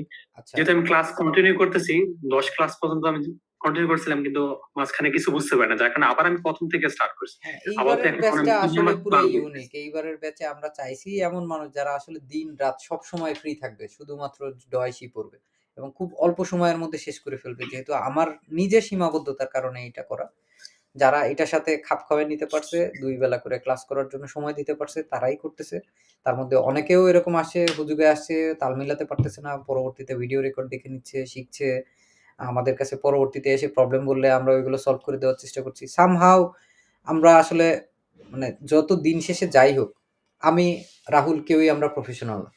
আমরা কেউই যে টিচিং করার জন্য যে আলাদা যে ডয়েসের যে ক্লাসগুলো করার দরকার হয় বা কোর্সগুলো করার দরকার হয়, আমরা কেউই করে আসি নাই। তো আমরা ইভেন ফুল টাইমারও এই মানে এই প্রফেশনে আমরা থাকতে চাই না। ওর আলাদা ইঞ্জিনিয়ারিং প্রফেশন আছে, ঠিক আছে? আমারও আছে। তো আমাদের এগুলো মেইনটেইন করেও করতে হচ্ছে। কিন্তু তার পাশাপাশিও পুরাটা সময় আমার মন পড়ে থাকে হচ্ছে আপনাদের জন্য আরকি। তো আমরা আসলে ওই ক্ষেত্রটা তৈরি করার জন্য, এই বিল্ড আপটা করার জন্য, একটা ছোট বড় কমিউনিটি তৈরি করার জন্য, একটা হেলথি কমিউনিটি করার জন্য দিন-রাত কি সময় দেওয়া লাগতেছে এবং এটার ফল আল্লাহর রহমতে আমরা পাচ্ছি। যে মানুষগুলা আ আগে হতাশ থাকতো, কি করব, কি করব না জানি না, বাবা-মার এত টাকা-পয়সা নাই, জমি-জমা ভিটে-বাড়ি বিক্রি করে মিডল ইস্টে যাওয়া বা এই জিনিসগুলা স্টেরিওটাইপ থেকে আপনারা যারা বের হয়ে আসতে চান, তাদের জন্য যেহেতু জার্মানি চমৎকার একটা সুযোগ। সবচেয়ে বড় বাধা, চ্যালেঞ্জ এই একটাই, ভাষা। কেউ যদি এটা ক্র্যাক করতে পারে, দ্যাটস ইট। আপনি এখানে আসার পরে জাস্ট মনে হবে আপনি রাজা। ঠিক আছে? এত ধরনের সুযোগ সুবিধা দিয়ে রাখছে গভর্নমেন্ট বা অন্যান্য সোশ্যাল সিকিউরিটি অথবা টাকা-পয়সা, ইউরোপীয় ইউনিয়নের মানে মধ্যে অন্যতম ধনী একটা দেশ, ক্ষমতাধর একটা দেশ পৃথিবীর মধ্যে জার্মানি। তো এইটা খুব চমৎকার রুলস রেগুলেশন এখন যেহেতু অভিবাসনদের মানে যারা আমরা অভিবাসী আছি তাদের জন্য খুব পজিটিভ সাইন। আমরা এটা নিয়েই হচ্ছে কাজ করার চেষ্টা করছি। আ এটা কাইন্ড অফ বলতে পারেন আমার একটা ভলান্টিয়ারি একটা উদ্যোগ ছিল। যেটা আমরা আপনারা যদি দেখেও থাকেন এর পরবর্তীতে যে টাকা নিয়ে আমরা কোর্স করাচ্ছি। আসলে আমরা টাকার পরিমাণটা এতই কম রাখতেছি যেটা হচ্ছে সবার নাগালের ভিতরে থাকে। নরমালি সবাই ৫,০০০, ৭,০০০, ১০,০০০, ১২,০০০, ২৫,০০০ টাকা করে নিচ্ছে। আমরাও চাইলে এরকম চাইতে পারতাম। কিন্তু আমরা চাই ম্যাসিভ লেভেলের মানুষজনের কাছে থাকুক। আর যে পারিশ্রমিক বা সম্মানীটা আপনারা দিচ্ছেন এটা হচ্ছে আপনাদের কমিটমেন্টের জন্য। যে কমিটমেন্টটা আসলে আমরা চাই যে কেউ যখন অর্থ দিয়ে বিনিয়োগ করে যখন হচ্ছে শিখে, তখন তার ফোকাসটা থাকে, সে আসলে রেগুলারিটি মেনটেন করতে চায়। এবং এটার বড় একটা অংশ যেই মানে আমাদের এই কোর্সের সঞ্চয়ের একটা বিশাল অংশ আমরা আসলে সামনে আমার এবং রাহুলের দুইজন আমরা কো-অথর দুইজন মিলে আমরা আইনসের একটা বই লিখতে চাই। আগামী ১ বছরের মধ্যে ইনশাল্লাহ আমরা আপনাদেরকে আইনসের এমন একটা বই উপহার করতে পারবো। আমাদের খুবই দৃঢ় ইচ্ছা এটা নিয়ে কাজ করার। যেটা আসলে মানুষ বাসায় বসে পড়ে এবং আমাদের ভিডিওগুলো দেখে এবং অন্যান্য রিসোর্সগুলো সবকিছু ইন্টিগ্রেট করে এমনভাবে করার চেষ্টা করব যে কেউ নিজেই পড়তে পারে। কেউ প্রত্যেকটা অধ্যায় ১ ঘন্টার মধ্যে পড়ে শেষ করতে পারবে। এরকম টাইপের ছোট, ছোট অধ্যায় থাকবে, প্র্যাকটিস প্রবলেম থাকবে। বইটা ছোট হবে না বড় হবে এটা নিয়ে আমরা আসলে এখন পুরোটা সময় কাজ করছি। দেখা যাক কিছু একটা করা যায় নাকি। এমন কিছু একটা করার চেষ্টা করব এট লিস্ট যেটা নিজেই ইটসেলফ ইনাফ পুরা ল্যাঙ্গুয়েজের এট লিস্ট ডিরেকশন দিয়ে আগায় দেওয়ার জন্য। পুরোপুরি শেখানো কোনো বইয়ের দ্বারাই সম্ভব না, কোনো শিক্ষকের দ্বারাও সম্ভব না। স্টুডেন্টরা যদি পথগুলো অ্যাক্টিভ দেখিয়ে থাকে, দেওয়াটা পথগুলো ইম্পর্টেন্ট। দেখায় যদি দিতে পারি তাহলে আমরা আসলে অনেক ভালো হয়তো একটা দিক নির্দেশনার একটা পাথেয় পাবো আরকি। বিশেষ করে বাংলাদেশে অলরেডি অনেকগুলো বই আছে। এই শিক্ষকরাও চেষ্টা করেছেন একভাবে। আর আমার পড়ানোর স্টাইল অ্যাস্থেটিকটা আসলে আমি নিজেও ব্যাক বেঞ্চার ছিলাম সারা জীবন। রাহুলও ব্যাক বেঞ্চার ছিল। ঠিক আছে? আমরা আমাদের বুঝতে গেলে অনেক গোড়া থেকে শুরু করতে হয় সবকিছু। হ্যাঁ। একদম বেসিক থেকে শুরু করতে হয়। কারণ একটা বড় জিনিস হঠাৎ করে চলে আসলে অনেক কঠিন মনে হয়। তো আমি হচ্ছে ওই পার্সপেক্টিভ থেকে আসলে পড়ানোর চেষ্টা করি। যে কেউ যাতে যেকোনো সময়ে পড়াটা ধরতে পারে, বুঝতে পারে। আপনারা অনেকেই হচ্ছে আমাদের ক্লাসগুলো করেছেন। ইভেন ফিডব্যাকও দেন যে আপনাদের মোটামুটি ভালো লাগতেছে। এর মাধ্যমে আমরা অনুপ্রেরণা পাই। আপনারা আমাদের YouTube এর চ্যানেল যদি কেউ না দেখে থাকেন, অলরেডি YouTube এ আমাদের হচ্ছে ইউরেকা ক্যারিয়ার বিল্ডিং সেন্টার নামে একটা চ্যানেল আছে, ছোট্ট একটা চ্যানেল। এইখানে আমাদের ভিডিওগুলো দেখতে পারেন এবং নতুন যারা এসছেন, একদমই নতুন, তাদের জন্য বলে রাখি আমাদের YouTube এর প্লে লিস্টে এইখানে হচ্ছে প্লে লিস্টের একটা প্লে লিস্ট আছে, German language learning online class in Bangla language. এইখানে আমাদের যে ক্লাসগুলো আছে, এই ক্লাসগুলো এমনভাবেই সাজানো যে first class, second class, third class এরকমভাবে হচ্ছে সাজানো আছে। জাস্ট প্রত্যেকটা স্টেপ বাই স্টেপ যদি আপনি দেখতে থাকেন, সে আপনার যত সময় লাগুক না কেন, আপনি ইনশাল্লাহ একদিন না একদিন আইনস শেষ করেই ফেলতে পারবেন। আমাদের ৪৭টা ভিডিও হচ্ছে আইনস পর্যন্ত। তারপরে ৪৮ নম্বর ভিডিও থেকে আমাদের আসোয়ার সিরিজ শুরু হয়েছে। এটা আর কি চলমান একটা প্রক্রিয়া। চলতে হয়তো একদিন ইনশাল্লাহ আমরা আসোয়াই, বেআইনস, বেসওয়াই এই লেভেলের রিসোর্স আমরা বাঙালিদের জন্য ওপেন করে দিতে পারবো সম্পূর্ণ বাংলা ভাষায়। আমরা হচ্ছে শেষ আর ২টা প্রশ্ন নিব। একজন হচ্ছে রেদওয়ান আহমেদ শিশির ভাই, আপনি কিছু একটা বলতে চাচ্ছিলেন? আসসালামু আলাইকুম ভাইয়া। ওয়ালাইকুম আসসালাম ওয়া রাহমাতুল্লাহ। আমিও আপনার একজন ইউটিউবের স্টুডেন্ট ভাইয়া। নাইস, আলহামদুলিল্লাহ। যে আমি ইনশাআল্লাহ প্রতিদিন আপনার ক্লাসটা করি। প্রতিদিন বলতে ভুল হবে, প্রত্যেক সপ্তাহে শনিবার আর রবিবার আপনার একটা করে ফুল ক্লাস প্রত্যেক সপ্তাহে করা হয়। বাহ, চমৎকার। এটা বেশ হ্যাঁ, ভালো। এখন একটু সময় নিয়ে ক্লাসটা তো হ্যাঁ, একটু বড়। হ্যাঁ, লিখে জি করতে ভাই। অনেক সময় লাগে আসলে। হ্যাঁ, অনেক সময় লাগে। যেটা বলতেছি ভাইয়া, আমি একজন প্রবাসী, মালয়েশিয়া থাকি ভাইয়া। নতুন আসছি, ৬ মাস হয়েছে। তো এখন ফেসবুকে ঘাটাঘাটি করতে হাউস বিল্ডিং সম্পর্কে জানতে পারি এবং অনেক ঘাটাঘাটি করার পরে এর রিক্রুটমেন্ট দেখলাম জার্মান ভাষা B1, B2 এরকম। তো তারপরে হঠাৎ একদিন ইউটিউবে সার্চ করতে আপনার চ্যানেলটা খুঁজে পাই। অনেক লম্বা ভিডিও। প্রথমে দেখে তো অনেক ভয় পাইছিলাম যে কি করে করব। পরে ইনশাল্লাহ একদিন শুরু করলাম আপনার নম্বর দিয়ে যখন শুরু করলাম, প্রথম ক্লাসটা করে আলহামদুলিল্লাহ মোটামুটি এত ভালো লাগছে, আর সময়টা যে কোন দিক দিয়ে গেছে আমি নিজেও বলতে পারবো না। তারপর থেকে ডিসিশন নিয়েছি যে প্রত্যেক সপ্তাহে একটি করে ক্লাস করব। এখন এ পর্যন্ত আমার আপনার 14টা ক্লাস করা শেষ। ইনশাল্লাহ 14টা ক্লাস করছি। 14টা ক্লাসে যেগুলো শিখাইছেন ইনশাল্লাহ মোটামুটি সবগুলো আয়ত্তে রাখছি। আর এর পাশাপাশি ভোকাবুলার এগুলো চর্চা করতেছি। ইনশাল্লাহ এখন বেসিক কিছু কথাবার্তা বলতে পারি। এখন আমার কথা হচ্ছে ভাইয়া, এটা শেষ করার পরে আমি আবার আইনস থেকে শুরু করতে চাই। এখন আপনার পেইড কোর্স যদি আমাদের মানে আমরা বিদেশ আছি যারা বা কাজের পাশাপাশি ভাষাগুলো শিখতেছি, এর জন্য কিছু একটা ব্যবস্থা থাকলে খুব ভালো হতো ভাইয়া। আমি আপনার ক্লাস করছি, আপনার বাইরে মনে করেন অন্য কোনো টিচারকে কল্পনাও করতে পারি না যে ওর কাছে শিখবো। আমি এই প্রশ্নটা আপনাকে অনেকদিন থেকে করবো, কিন্তু বলার মতো কোনো মানে পরিবেশ পাচ্ছি না, মানে কোথায় বলবো, কিভাবে কন্টাক্ট করবো, এরকম কোনো পজিশন পাচ্ছি না। তো আজকে আপনার এই লাইভ, হ্যাঁ, যে পারফেক্ট লাইভ হোস্ট দেখে আমি এখানে জয়েন হলাম, যে একটা সুযোগ, কথা বলার সুযোগ পাওয়া যাবে। তো দেখি, ওয়েট করতেছি অনেকক্ষণ থেকে, তো এই কথাটা বলবো আপনার। যাক, আমি আপনাকে এখানে অনেক কাজ অনেক করি অনেক মানে হ্যাঁ, হ্যাঁ, কি বলে আর কি, আপনাকে অনেক অভিবাদন।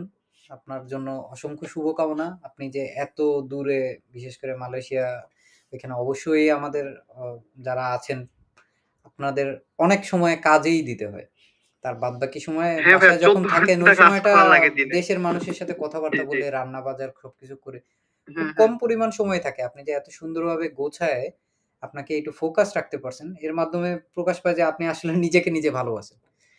তো নিজেকে নিজে জি যখন ভাইয়া, একটা মানুষ আমি ভালোবাসে, সে তার পরিবারকে ভালোবাসে, সে তার দেশকে ভালোবাসে, সে তার জাতিকেও ভালোবাসতে শিখে যায়। এবং এই ভালোবাসা নিয়ে আপনি যখন এগিয়ে যাবেন, তখন আপনি দেখবেন আস্তে আস্তে আস্তে আস্তে করে, যেহেতু 14টা ক্লাস দেখছেন, 47টা কবে শেষ হয়ে যাবে আপনি টেরই পাবেন না। আইনসের এক্সাম প্রিপারেশন জি ভাইয়া, যে ভিডিওগুলো আছে ওইগুলোও যখন দেখবেন, আমার কাছে কেন জানি মনে হচ্ছে আপনি, আমাদের কোর্স থাকুক আর না থাকুক, অফার করি অথবা না করি, আপনি যদি ডেডিকেশন নিয়ে যেভাবে বলছি ওইভাবে করে যেতে পারেন, আপনার মালয়েশিয়াতে অবশ্যই গয়থে ইনস্টিটিউটের কোনো না কোনো একটা সেন্টার থাকবে। আপনি আইনসের পরীক্ষাটা দিয়ে ফেললে আপনি হ্যাঁ ভাইয়া, ইনশাআল্লাহ পরীক্ষাতেও কোলালামপুর পাস আছে, করে হ্যাঁ। যেতে পারবেন। ঠিক আছে? জি, সো ইনশাল্লাহ। এর মাঝখানে জি যদি ভাইয়া। আমরা আসলে কোর্স করানোর সুযোগ হয়, আমি এখনো প্রতিশ্রুতি দিতে পারছি না আসলে।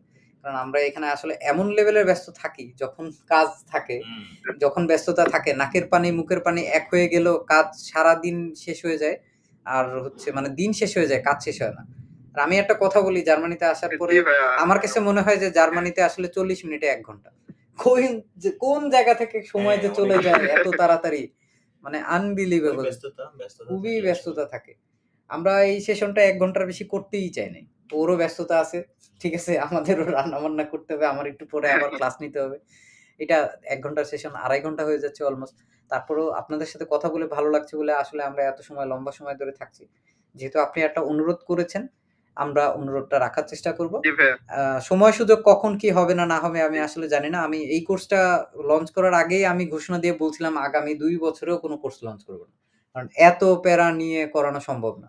এই সে আমি জাস্ট ফর এক্সাম্পল বলতেছি। এই যে সময়টা আমরা এখানে দিচ্ছি, প্রতি ঘন্টায় আমাদের এখন ন্যূনতম বেতন আছে ১২ ইউরো।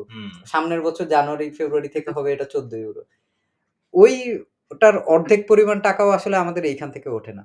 তো এটা পুরাটাই যা হয় এটা হচ্ছে আমাদের আসলে মনের খোরাক থেকে আমরা আসলে করি। তো আমরা যদি আসলে পারি, সদগায়ে আমরা জারিয়া। অবশ্যই মেইনটেইন করার চেষ্টা করব। ইভেন আমরা আইনসের অনেকগুলো ফ্রি ক্লাস মাঝে, মাঝেই এই বছরে আবার করাচ্ছি। যদিও গত ২০২২ এ আমাদের সব ক্লাস শেষ। তারপরেও মাঝে, মাঝে করাই। মাঝে, মাঝে আবার এসে আমরা বেশ কিছু জিনিস চর্চা করার বিষয়ে আমরা প্র্যাকটিস করতে পারি। এইটা আপাতত চালায় যান আপনি। তারপরে যখন আমরা কোর্স লঞ্চ করব, তখন তো আপনি দেখতেই পাবেন আরকি। তখন আমাদের সাথে জয়েন করে ফেললেন। তো মালয়েশিয়ার ভাই ব্রাদার যারা আছে আপনার আশেপাশে সবাইকে আমার সালাম দিবেন। তো ভালো থাকবেন। জি আপনার জন্য ভাইয়া, অবশ্যই। শুভকামনা রইলো। Have a nice day. শোনেন টাকা। জি ভাইয়া, ওয়ালাইকুম আসসালামু আসসালাম। আলাইকুম। আমাদের শেষ প্রশ্ন নিব হচ্ছে নয়ন রহমান ভাই। সালাম আলাইকুম ভাইয়া। ওয়ালাইকুম আসসালাম ওয়া রাহমাতুল্লাহ। ভাইয়া আমিও রেদন ভাইয়ের মতো একদম সৌদি প্রবাসী, কিন্তু বাংলাদেশে থাকাকালীন আমি বিএ স্টুডেন্ট ছিলাম 2018-19 সেশনে। আচ্ছা, আমার ব্যাচেলর করাটা অনেক, মানে ব্যাচেলর করে মাস্টার্স করবো অনেক ইচ্ছা ছিল, কিন্তু আমার ফ্যামিলির কারণে পারা হয় নাই। মানে বুঝুন তো, আমি পুয়ার ফ্যামিলিতে বিলং করতাম। আমি পরিবারের একজন বড় ছেলে, তাই 2023 সালের প্রথম দিকে সৌদি চলে আসি, সত্যি বলতে টাকা ইনকামের জন্য, ফ্যামিলির জন্য। কিন্তু ইউটিউবে অনেক একবার দেখলাম যে হাউস বিল্ডিং এর কথা। এখন আমি চিন্তা করতেছি যে হায়ার স্টাডি করতে কি যাওয়া যায় ওখানে, যে কিরকম খরচ দেখাইতে হবে বা খরচ লাগবে। আচ্ছা, এখন আপনার বিষয়টা হচ্ছে হাউস বিল্ডিং এ, ডুয়ালে হাউস বিল্ডিং যদি কেউ করে, তাহলে আসলে সে যখন কাজ করে তখন ওই সময়টা সে পড়াশোনাও যদি করে, তাকে ওই সময় ওই জায়গাটায় তাকে বেতন দেওয়া হয়। ঠিক আছে? ধরলাম আপনাকে মানে কি কোনো একটা আমি কাজ কি ওখানে থেকে, হায়ার স্টাডির জন্য যেতে পারবো? হ্যাঁ, হ্যাঁ, হায়ার স্টাডিজই বলতে পারেন। আপনি হাউস বিল্ডিং এ এখানে বলতে পারেন যে বাংলাদেশের যে ডিপ্লোমা টাইপের যে জিনিসগুলো ছিল ওইগুলাই। তো জি। আপনার যখন আপনি কাজ করবেন তখন আসলে আপনারে বেতন দিবে। তো আপনি বেতনের একটা বিশাল অংশের টাকা পাবেন। তো এবং যদি এই টাকাটা জার্মানিতে যে স্ট্যান্ডার্ড এখন আছে, প্রত্যেক মাসে একটা মানুষের চলার জন্য ৯৩৫ ইউরো লাগে। বাংলাদেশী টাকায় অলমোস্ট ১,০০,০০০ টাকার কাছাকাছি। এই পরিমাণ টাকার উপরে যদি আপনি বেতনটা হয় আপনার, তাহলে আপনার কোনো টাকা ব্লক করা লাগে না। ঠিক আছে? যদি বাই এনি আচ্ছা চান্স এটার চেয়ে আপনার কম হয়, ধরলাম আপনার 850 ইউরো বেতন। তো জি 850 বা 800 ইউরো যাই হোক না কেন 935 থেকে বিয়োগ করে প্রত্যেক মাসে যে টাকাটা থাকে, ওই টাকাটা 12 দিয়ে গুণ করে ১ বছরের যে একটা টাকা থাকে, ওই শুধুমাত্র ওই টাকাটা ব্লক করতে হয়। এবং এটা আমি অনেকভাবে হিসাব কিতাব করে দেখছি, মানে 2 লাখের নিচেই থাকে সাধারণত কম বেশি। ১ লাখ 2 লাখের নিচেই থাকে বাংলাদেশী টাকাতে। এবং এই ব্লকের টাকাটা হচ্ছে ফেরত দিয়ে দেয় আরকি হ্যাঁ, এটা প্রতি এটা মাসে। আপনি যখন দিচ্ছেন, আপনাকে প্রত্যেক মাসে আবার এইখানে ব্লকের যে কোম্পানিগুলো আছে, এই টাকাটা আপনাকে ফেরত দিবে। সো এই টাকাটা আসলে কেউ নিচ্ছে না। আপনার টাকাই আপনাকে দিচ্ছে। আপনার সেফটির এইখানে জন্য আরকি। সেফটির জন্য যে এইখানে যেহেতু স্ট্যান্ডার্ড এইটা বাসা ভাড়া, হেলথ ইন্সুরেন্স এটা ওইটা হাবিজাবি খরচ-টরচ দিয়ে একটা মানুষের ঐরকম টাকা লেগেই যায়। তো জার্মানি আসলে এরকম অবস্থায় আগে অনেক স্টুডেন্ট আনতো ব্লক ছাড়া। তারা দেখা গেছে যে টাকা পয়সার যেহেতু এই একটা নিরাপত্তা, আর্থিক নিরাপত্তা, সামাজিক নিরাপত্তা থাকে না। তাদের পড়াশোনার চাইতে ফোকাসটা চলে যায় কাজে বা অন্যান্য জায়গায় যেখানে আসলে তাদের টাকা পয়সাটা ম্যানেজ করা লাগবে। তো এটা আসলে খুবই ভালো যে ব্লক থাকলে আপনার মাথার উপরে একটা আলাদা একটা শেল্টার থেকে আপনি প্রত্যেক মাসে এই যে কিছু সংখ্যক টাকা পাবেন। এইটা আপনার বেতন কম হলেও আপনি এটা ম্যানেজ করে নিতে পারবেন। এবং আরো একটা দিক থাকে কি, ধরেন হচ্ছে আপনার ব্লকের টাকা বা অন্যান্য টাকা দিয়ে যদি বাই এনি চান্স আপনার নাও পোষায়, প্রত্যেকটা হাউস বিল্ডিং এর স্টুডেন্ট একটা করে মিনি জব করতে পারে। মিনি জবটা হচ্ছে জার্মানিতে ট্যাক্স ফ্রি এবং এটা আপ টু মানে 520 520 ইউরো। এবং 520 ইউরো কামাতে আসলে খুব বেশি দিন কাজ করা লাগে না। সপ্তাহে সপ্তাহে 1 দিন 1 দিন। কাজ করলেই ইনাফ। এরকম অনেক কাজ পাওয়া যায়। যেটা হচ্ছে আপনি আসলে সপ্তাহে 1 দিন অল্প কয়েক ঘন্টা, ধরলাম সে ফর এক্সাম্পল 7 ঘন্টা আপনি কাজ করলেন। তো এখনকার স্ট্যান্ডার্ডেও যদি ধরি আমি ৫ বারং ৬০, ৬ বারং হচ্ছে ৭২, ৭ বারং ৮৪। ৮৪ ইউরো করে আপনি পাবেন। ৮৪ গুণ ৪ সপ্তাহ যদি আপনি পান, ৪ আটা ৩২ আরকি। অলমোস্ট আপনি প্রায় ৩৩০-৪০ ইউরো পাবেন। যেটাও আসলে খারাপ না। এইটাও আপনার যে জি ব্লকের টাকাটা থাকবে ওইটাও যদি ধার দেনা করেও আনা হয়, তাও দেখা যায় পরিশোধ করার একটা সুযোগ থাকে। যদিও এটা আসলে আমরা কাউকে রিকমেন্ড করি না। কারণ ৫ দিন থাকে ক্লাস, পরীক্ষা, এটার অ্যাসাইনমেন্ট থাকে, এটা ওটা অনেক প্রেশার থাকে। কেউ যদি ভাষা খুব ভালোভাবে শিখে, বেআইনস বেসওয়াই লেভেলের ভাষা শিখে এইসব জায়গায় এপ্লাই করে হাউস বিল্ডিং এর জন্য অসংখ্য ইনস্টিটিউশন এবং পেশা আছে। এগুলোতে যদি কেউ চান্স পেয়ে যায়, জাস্ট দাঁতে দাঁত কামড়ে যদি আপনি ৩ টা বছর থাকেন, তারপরে চাকরির পিছে আপনার ছোটা লাগবে না। চাকরি আপনার পিছে ছুটবে এবং আপনার অন্যান্য যেইসব কাগজপত্র, অন্যান্য যেইসব জিনিসপত্রগুলো আছে, এগুলো খুবই সহজে অন্যান্য দেশের তুলনায় অনেক সহজে হয়ে যায়। ইতালি হতে পারে, অন্যান্য যেকোনো দেশের সাথে আপনি যদি তুলনা করেন, জার্মানির এই ডকুমেন্টস পাবে কি পাবে না, পিআর হবে কি হবে না, পাসপোর্ট হবে কি হবে না, এই টেনশনগুলো অন্তত থাকে না। নাগরিকত্ব বা অন্যান্য জিনিসগুলো যেহেতু অনেক সহজ, আর আপনি এখন তো চেষ্টা ডুয়াল চালিয়ে যেতে সিটিজেনশিপ পারেন। করে দিছে। কেউ বাংলাদেশের নাগরিকত্ব রেখে জার্মানির নাগরিকত্ব নিতে পারবে। এটা জি। হচ্ছে নতুন আইনে। ওকে, আমাদের হচ্ছে সেশনের আমরা প্রায় শেষের দিকে চলে আসছি। রাহুলকে অসংখ্য ধন্যবাদ আমাদেরকে সময় দেওয়ার জন্য এবং তোকে আমাদের অনেক অনুরোধ ধন্যবাদ। কারণ এরকম একটা পডকাস্ট করে আসলে খুব ভাল লাগছে। মানুষের ইন্টারেস্ট দেখে মানুষজন অনেকজন অনেক পরিস্থিতি থেকে এসে ক্লাসে জয়েন করতেছে, ক্লাস করতেছে। তারা লাইফটাকে আরো বেটার করতে চায়, একটা ভালো পজিশনে যেতে চায়। That's really impressive. এবং আমারও আসলে আপনাদের সাথে মানে সেশন কথা বলে ভাল লাগছে আরকি। আপনাদের প্রশ্নগুলোও খুব চমৎকার ছিল। ধন্যবাদ। ওকে, তাহলে আমরা আপাতত রাহুলকে বিদায় জানালাম। এখন হচ্ছে জাস্ট প্রশ্ন আসলে নিব না বলেও আরেকজন হ্যান্ড রেজ করে বসে আছে। সো আমরা জাস্ট তার সাথে কথাবার্তা বলেই আর কি শেষ করে ফেলবো। হোপ সো আমি আপনার প্রশ্নের উত্তর দিয়ে দিতে পারবো। জি, রেদওয়ান আহমেদ শিশির ভাই। আসসালামু আলাইকুম ভাইয়া। আমি ওয়ালাইকুম আসসালাম হ্যান্ড রাইজিং করে বসে আছি। জি বলেন। যেভাবে বলতে চাইতেছি যে আমাদের যে বিষয়টা, এটা কি জানুয়ারির পর থেকে ভেবে দেখা যায়? জানুয়ারির পর থেকে ক্লাসের যে বিষয়টা, ও আইনসের বিষয়টা আইএস থেকে পুরো সেশনটা। এটা আমার জন্য খুবই চ্যালেঞ্জিং হবে আর কি। খুবই চ্যালেঞ্জিং হবে কারণ ভাইয়া তার বলতেছি সপ্তাহে 1 দিন কি 2 দিন এরকম, বেশি না 2-3 হ্যাঁ, ঘন্টা আমরা সময়। আমরা চেষ্টা করছি। ইভেন হচ্ছে আমাদের আরেকজন যে টিউটর হ্যাঁ, আছেন, যিনি হচ্ছে পড়াচ্ছেন এখন, উনিও ইচ্ছা জ্ঞাপন করেছেন যে আমাদের আসওয়ের যখন ক্লাসটা চলতে থাকবে তখনই আমরা আর একটা আইনসের ব্যাচ করতে পারি কিনা। তো আমরা যদি দেখি যে জি জিনিসটা আসলে ব্যাটে বলে মিলে গেছে, তাহলেই হচ্ছে আমরা আসলে হ্যাঁ ওইটা করার বিষয়ে আসলে উদ্যোগ নেওয়ার জন্য সচেষ্ট হব। আমরা বিষয়টা মাথায় আছে। আপনি চিন্তা করার আগেও অনেক বলার আগেও অসংখ্য মানুষ আরকি রিকোয়েস্ট করে রেখে দিছে। আর বাংলাদেশে তো ধরেন মানুষজনের তো অপশনের অভাব নাই। আরো অসংখ্য জি শিক্ষক আছে এবং আরো অনেক ভালো, ভালো প্ল্যাটফর্ম আছে। আমরা তাদের সবাইকে খুবই শ্রদ্ধা করি এবং সবাইকে আসলে অনুপ্রাণিত করি। ইভেন আমাদের পার্সোনাল স্টুডেন্টদেরকেও আমরা বলি যে, "আপনারা আপনাদের লেভেলটাকে এমন একটা লেভেলে নিয়ে যান, যখন আপনি নিজেই হচ্ছে একটা বটবৃক্ষ হতে পারবেন। আপনি অন্যান্য মানুষকে শিখাতে পারবেন।" ঠিক আছে? তো এর মাঝখান থেকেও তো শিক্ষক আসলে উঠে আসতে হবে ঐরকম ভালো। যে এট লিস্ট আমার প্রক্সিটা হ্যাঁ দিলে আমার মতো করে যত্ন সহকারে, ধৈর্য সহকারে যাতে পড়ায়, দেখায়। আমরা চেষ্টা করছি এরকম হচ্ছে কিছু মানুষ বিল্ড আপ করার। কারণ আমি একা মানুষ, এত শত, শত মানুষের আ আকুতি মিটানোর সাধ্য আসলে নাই আমার। আমি খুবই ক্ষুদ্র মানুষ। আমার সীমা-পরিসীমা খুবই কম। এই জায়গা থেকেই চেষ্টা করে যাচ্ছি। উদ্যোগটা যখন খুবই ছোট ছিল তখন ম্যানেজ করাটা একটু সহজ ছিল। এখন যেহেতু বেশ বড় পরিসরে হয়ে গেছে, কোর্সের রিকোয়েস্ট আসলে তখন ৪০, ৫০, ১০০ জন হয়ে যায়। তো এইটাও হচ্ছে মানে মেইনটেইন করে এত পরিমাণে স্টুডেন্ট একসাথে করা এবং শুধুমাত্র করা তো না, এটা আরকি ভালোভাবে চালিয়েও যাওয়া এবং শেষে যাতে আপনারা জি ভাই ভালো একটা অবস্থানে থাকেন। তো এইটার জন্য আসলে অনেক, অনেক চিন্তা ভাবনা করে, রিসার্চ করে, গবেষণা করে, সময় দিয়ে তারপরে মেইনটেইন করতে হয়। আমরা চেষ্টা করছি ম্যানেজ করার। জি ভাইয়া, যেই দিন যাচ্ছে প্রত্যেকদিন এক্সাইটমেন্ট বেড়েই যাচ্ছে। মানে জিনিসটা শেখার আগ্রহ এত পরিমাণ হয়ে যাচ্ছে, মনে হচ্ছে অ্যাডিক্টেড হয়ে গেছি। হ্যাঁ, করতে থাকেন। আপনার পুরার জিনিসটা হচ্ছে আপনার একটা বন্ধুত্ব। হ্যাঁ আপনি জি যখন জি নতুন ভাইয়া ভাষা শিখছেন, আপনি ওর সাথে আসলে ফ্রেন্ডশিপ করছেন। তো হ্যাঁ ফ্রেন্ডশিপ যখন করছেন তখন আসলে অনেকগুলো জিনিসের সাথে ফ্রেন্ডশিপ করতে হয়। আপনি শুধুমাত্র ভাষার সাথে আপনি পড়তেছেন ওইভাবে না। আপনার রিডিং, লিসেনিং, স্পোকেন, হইরেন সবকিছু করার জন্য আপনার আবার ডিকশনারির সাথে বন্ধুত্ব করতে হয়।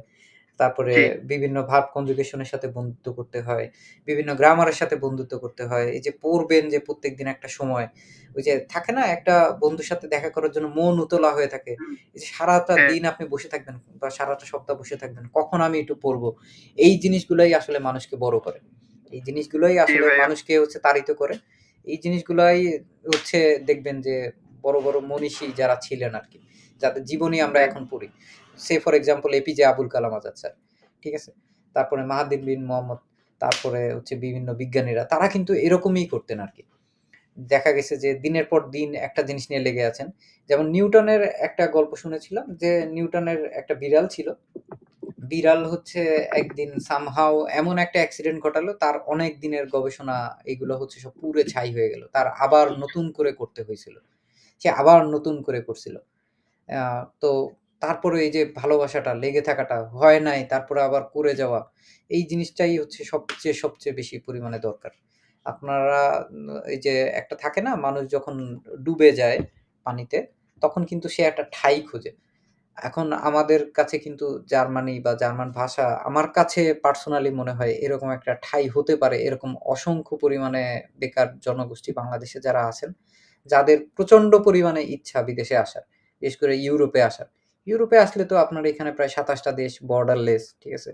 আর ইউরোপে তো একেকটা দেশের নিয়মকানুন একেক রকম। সেই তুলনায় জার্মানিতে হচ্ছে এই টেনশন গুলো করা লাগে না যে, আমার আদৌ পিআর হবে নাকি, পাসপোর্ট হবে নাকি, কবে হবে নাকি না হবে। এগুলো নিয়ে ইভেন আমরা এখানে বদার্ড ও করি না। হইলেও কি না হইলেও কি। এক না এক সময় হবেই। হ্যাঁ?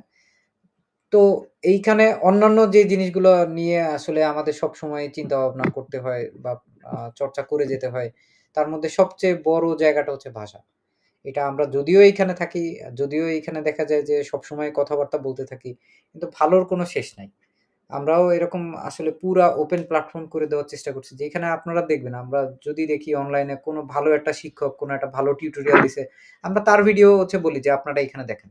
এই প্লেলিস্ট দেখেন, এই ওয়েবসাইট দেখেন। ক্লাসগুলোর মধ্যেও আমরা বিভিন্ন টাইপের হচ্ছে যদিও উচিত না, অন্যান্য ভিডিওগুলো কিন্তু আমরা দেখাই। তারপরেও হচ্ছে দেখা যায় অন্যান্য বই-টইও দেখাই। আপনারা আসলে দোয়া করবেন যাতে আমাদের চ্যানেলটা আসলে কখনো যাতে গুগল থেকে কপিরাইটের কারণে ব্যান না করে দেয়, ততদিন পর্যন্ত আপনারা দেখতে পারবেন। তারপরেও আমরা রিস্ক নিয়ে হলেও আরকি আমরা এই কপিরাইটেড কনটেন্ট গুলো দেখানোর চেষ্টা করতেছি। কতখানি উচিত হচ্ছে না আমি জানি না, আল্লাহ মাফ করুক। কিন্তু এই যে আমাদেরও দেয়ালে পিঠ ঠেকে গেছে। এত মানুষজন দেখতেছি, তাদের তো আসলে দরকার। ব্যক্তিগত প্রয়োজনেই দরকার। এবং শুধুমাত্র একটা মানুষ তো আর একলা না, তার সঙ্গে পরিবার আছে। তার আশেপাশের মানুষজন অনেকেই জড়িত থাকে। এই যে কোভিডের টাইমে ২০২০ সালে দেখা গেছে যে সর্বোচ্চ পরিমাণে বাংলাদেশের এখন পর্যন্ত রেকর্ড সংখ্যক পরিমাণে মানুষজন রেমিটেন্স পাঠাইছে। যেই কারণে আসলে বাংলাদেশের মানুষজন অনেকেই খেয়ে পরে বেঁচে থাকতে পারছিল আল্লাহর রহমতে। অনেক পরিবার আছে দেখা গেছে কোনো না কোনো একটা সদস্য বিদেশে আছে। বিদেশে আমরা যারা থাকি তারা আসলে দেশের জন্য অনেক বেশি মন কাঁদে। তো মন কাঁদে বলেই ধরেন হচ্ছে আমরা করতে পারি। কিন্তু করার জন্য তো এটলিস্ট পায়ের নিচে নিজেরও মাটির টাকা লাগবে।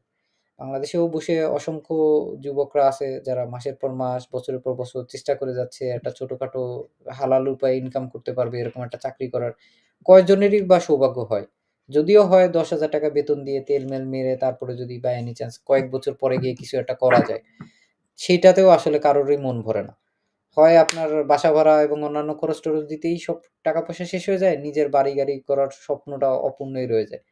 তো এই যে যৌবনের একটা বিশাল একটা সময়, যেই সময়টা আসলে আপনি খুব ভালো একটা পরিবেশে আপনার মেধার সম্পূর্ণ এবং চমৎকার বিকাশ করতে পারতেন।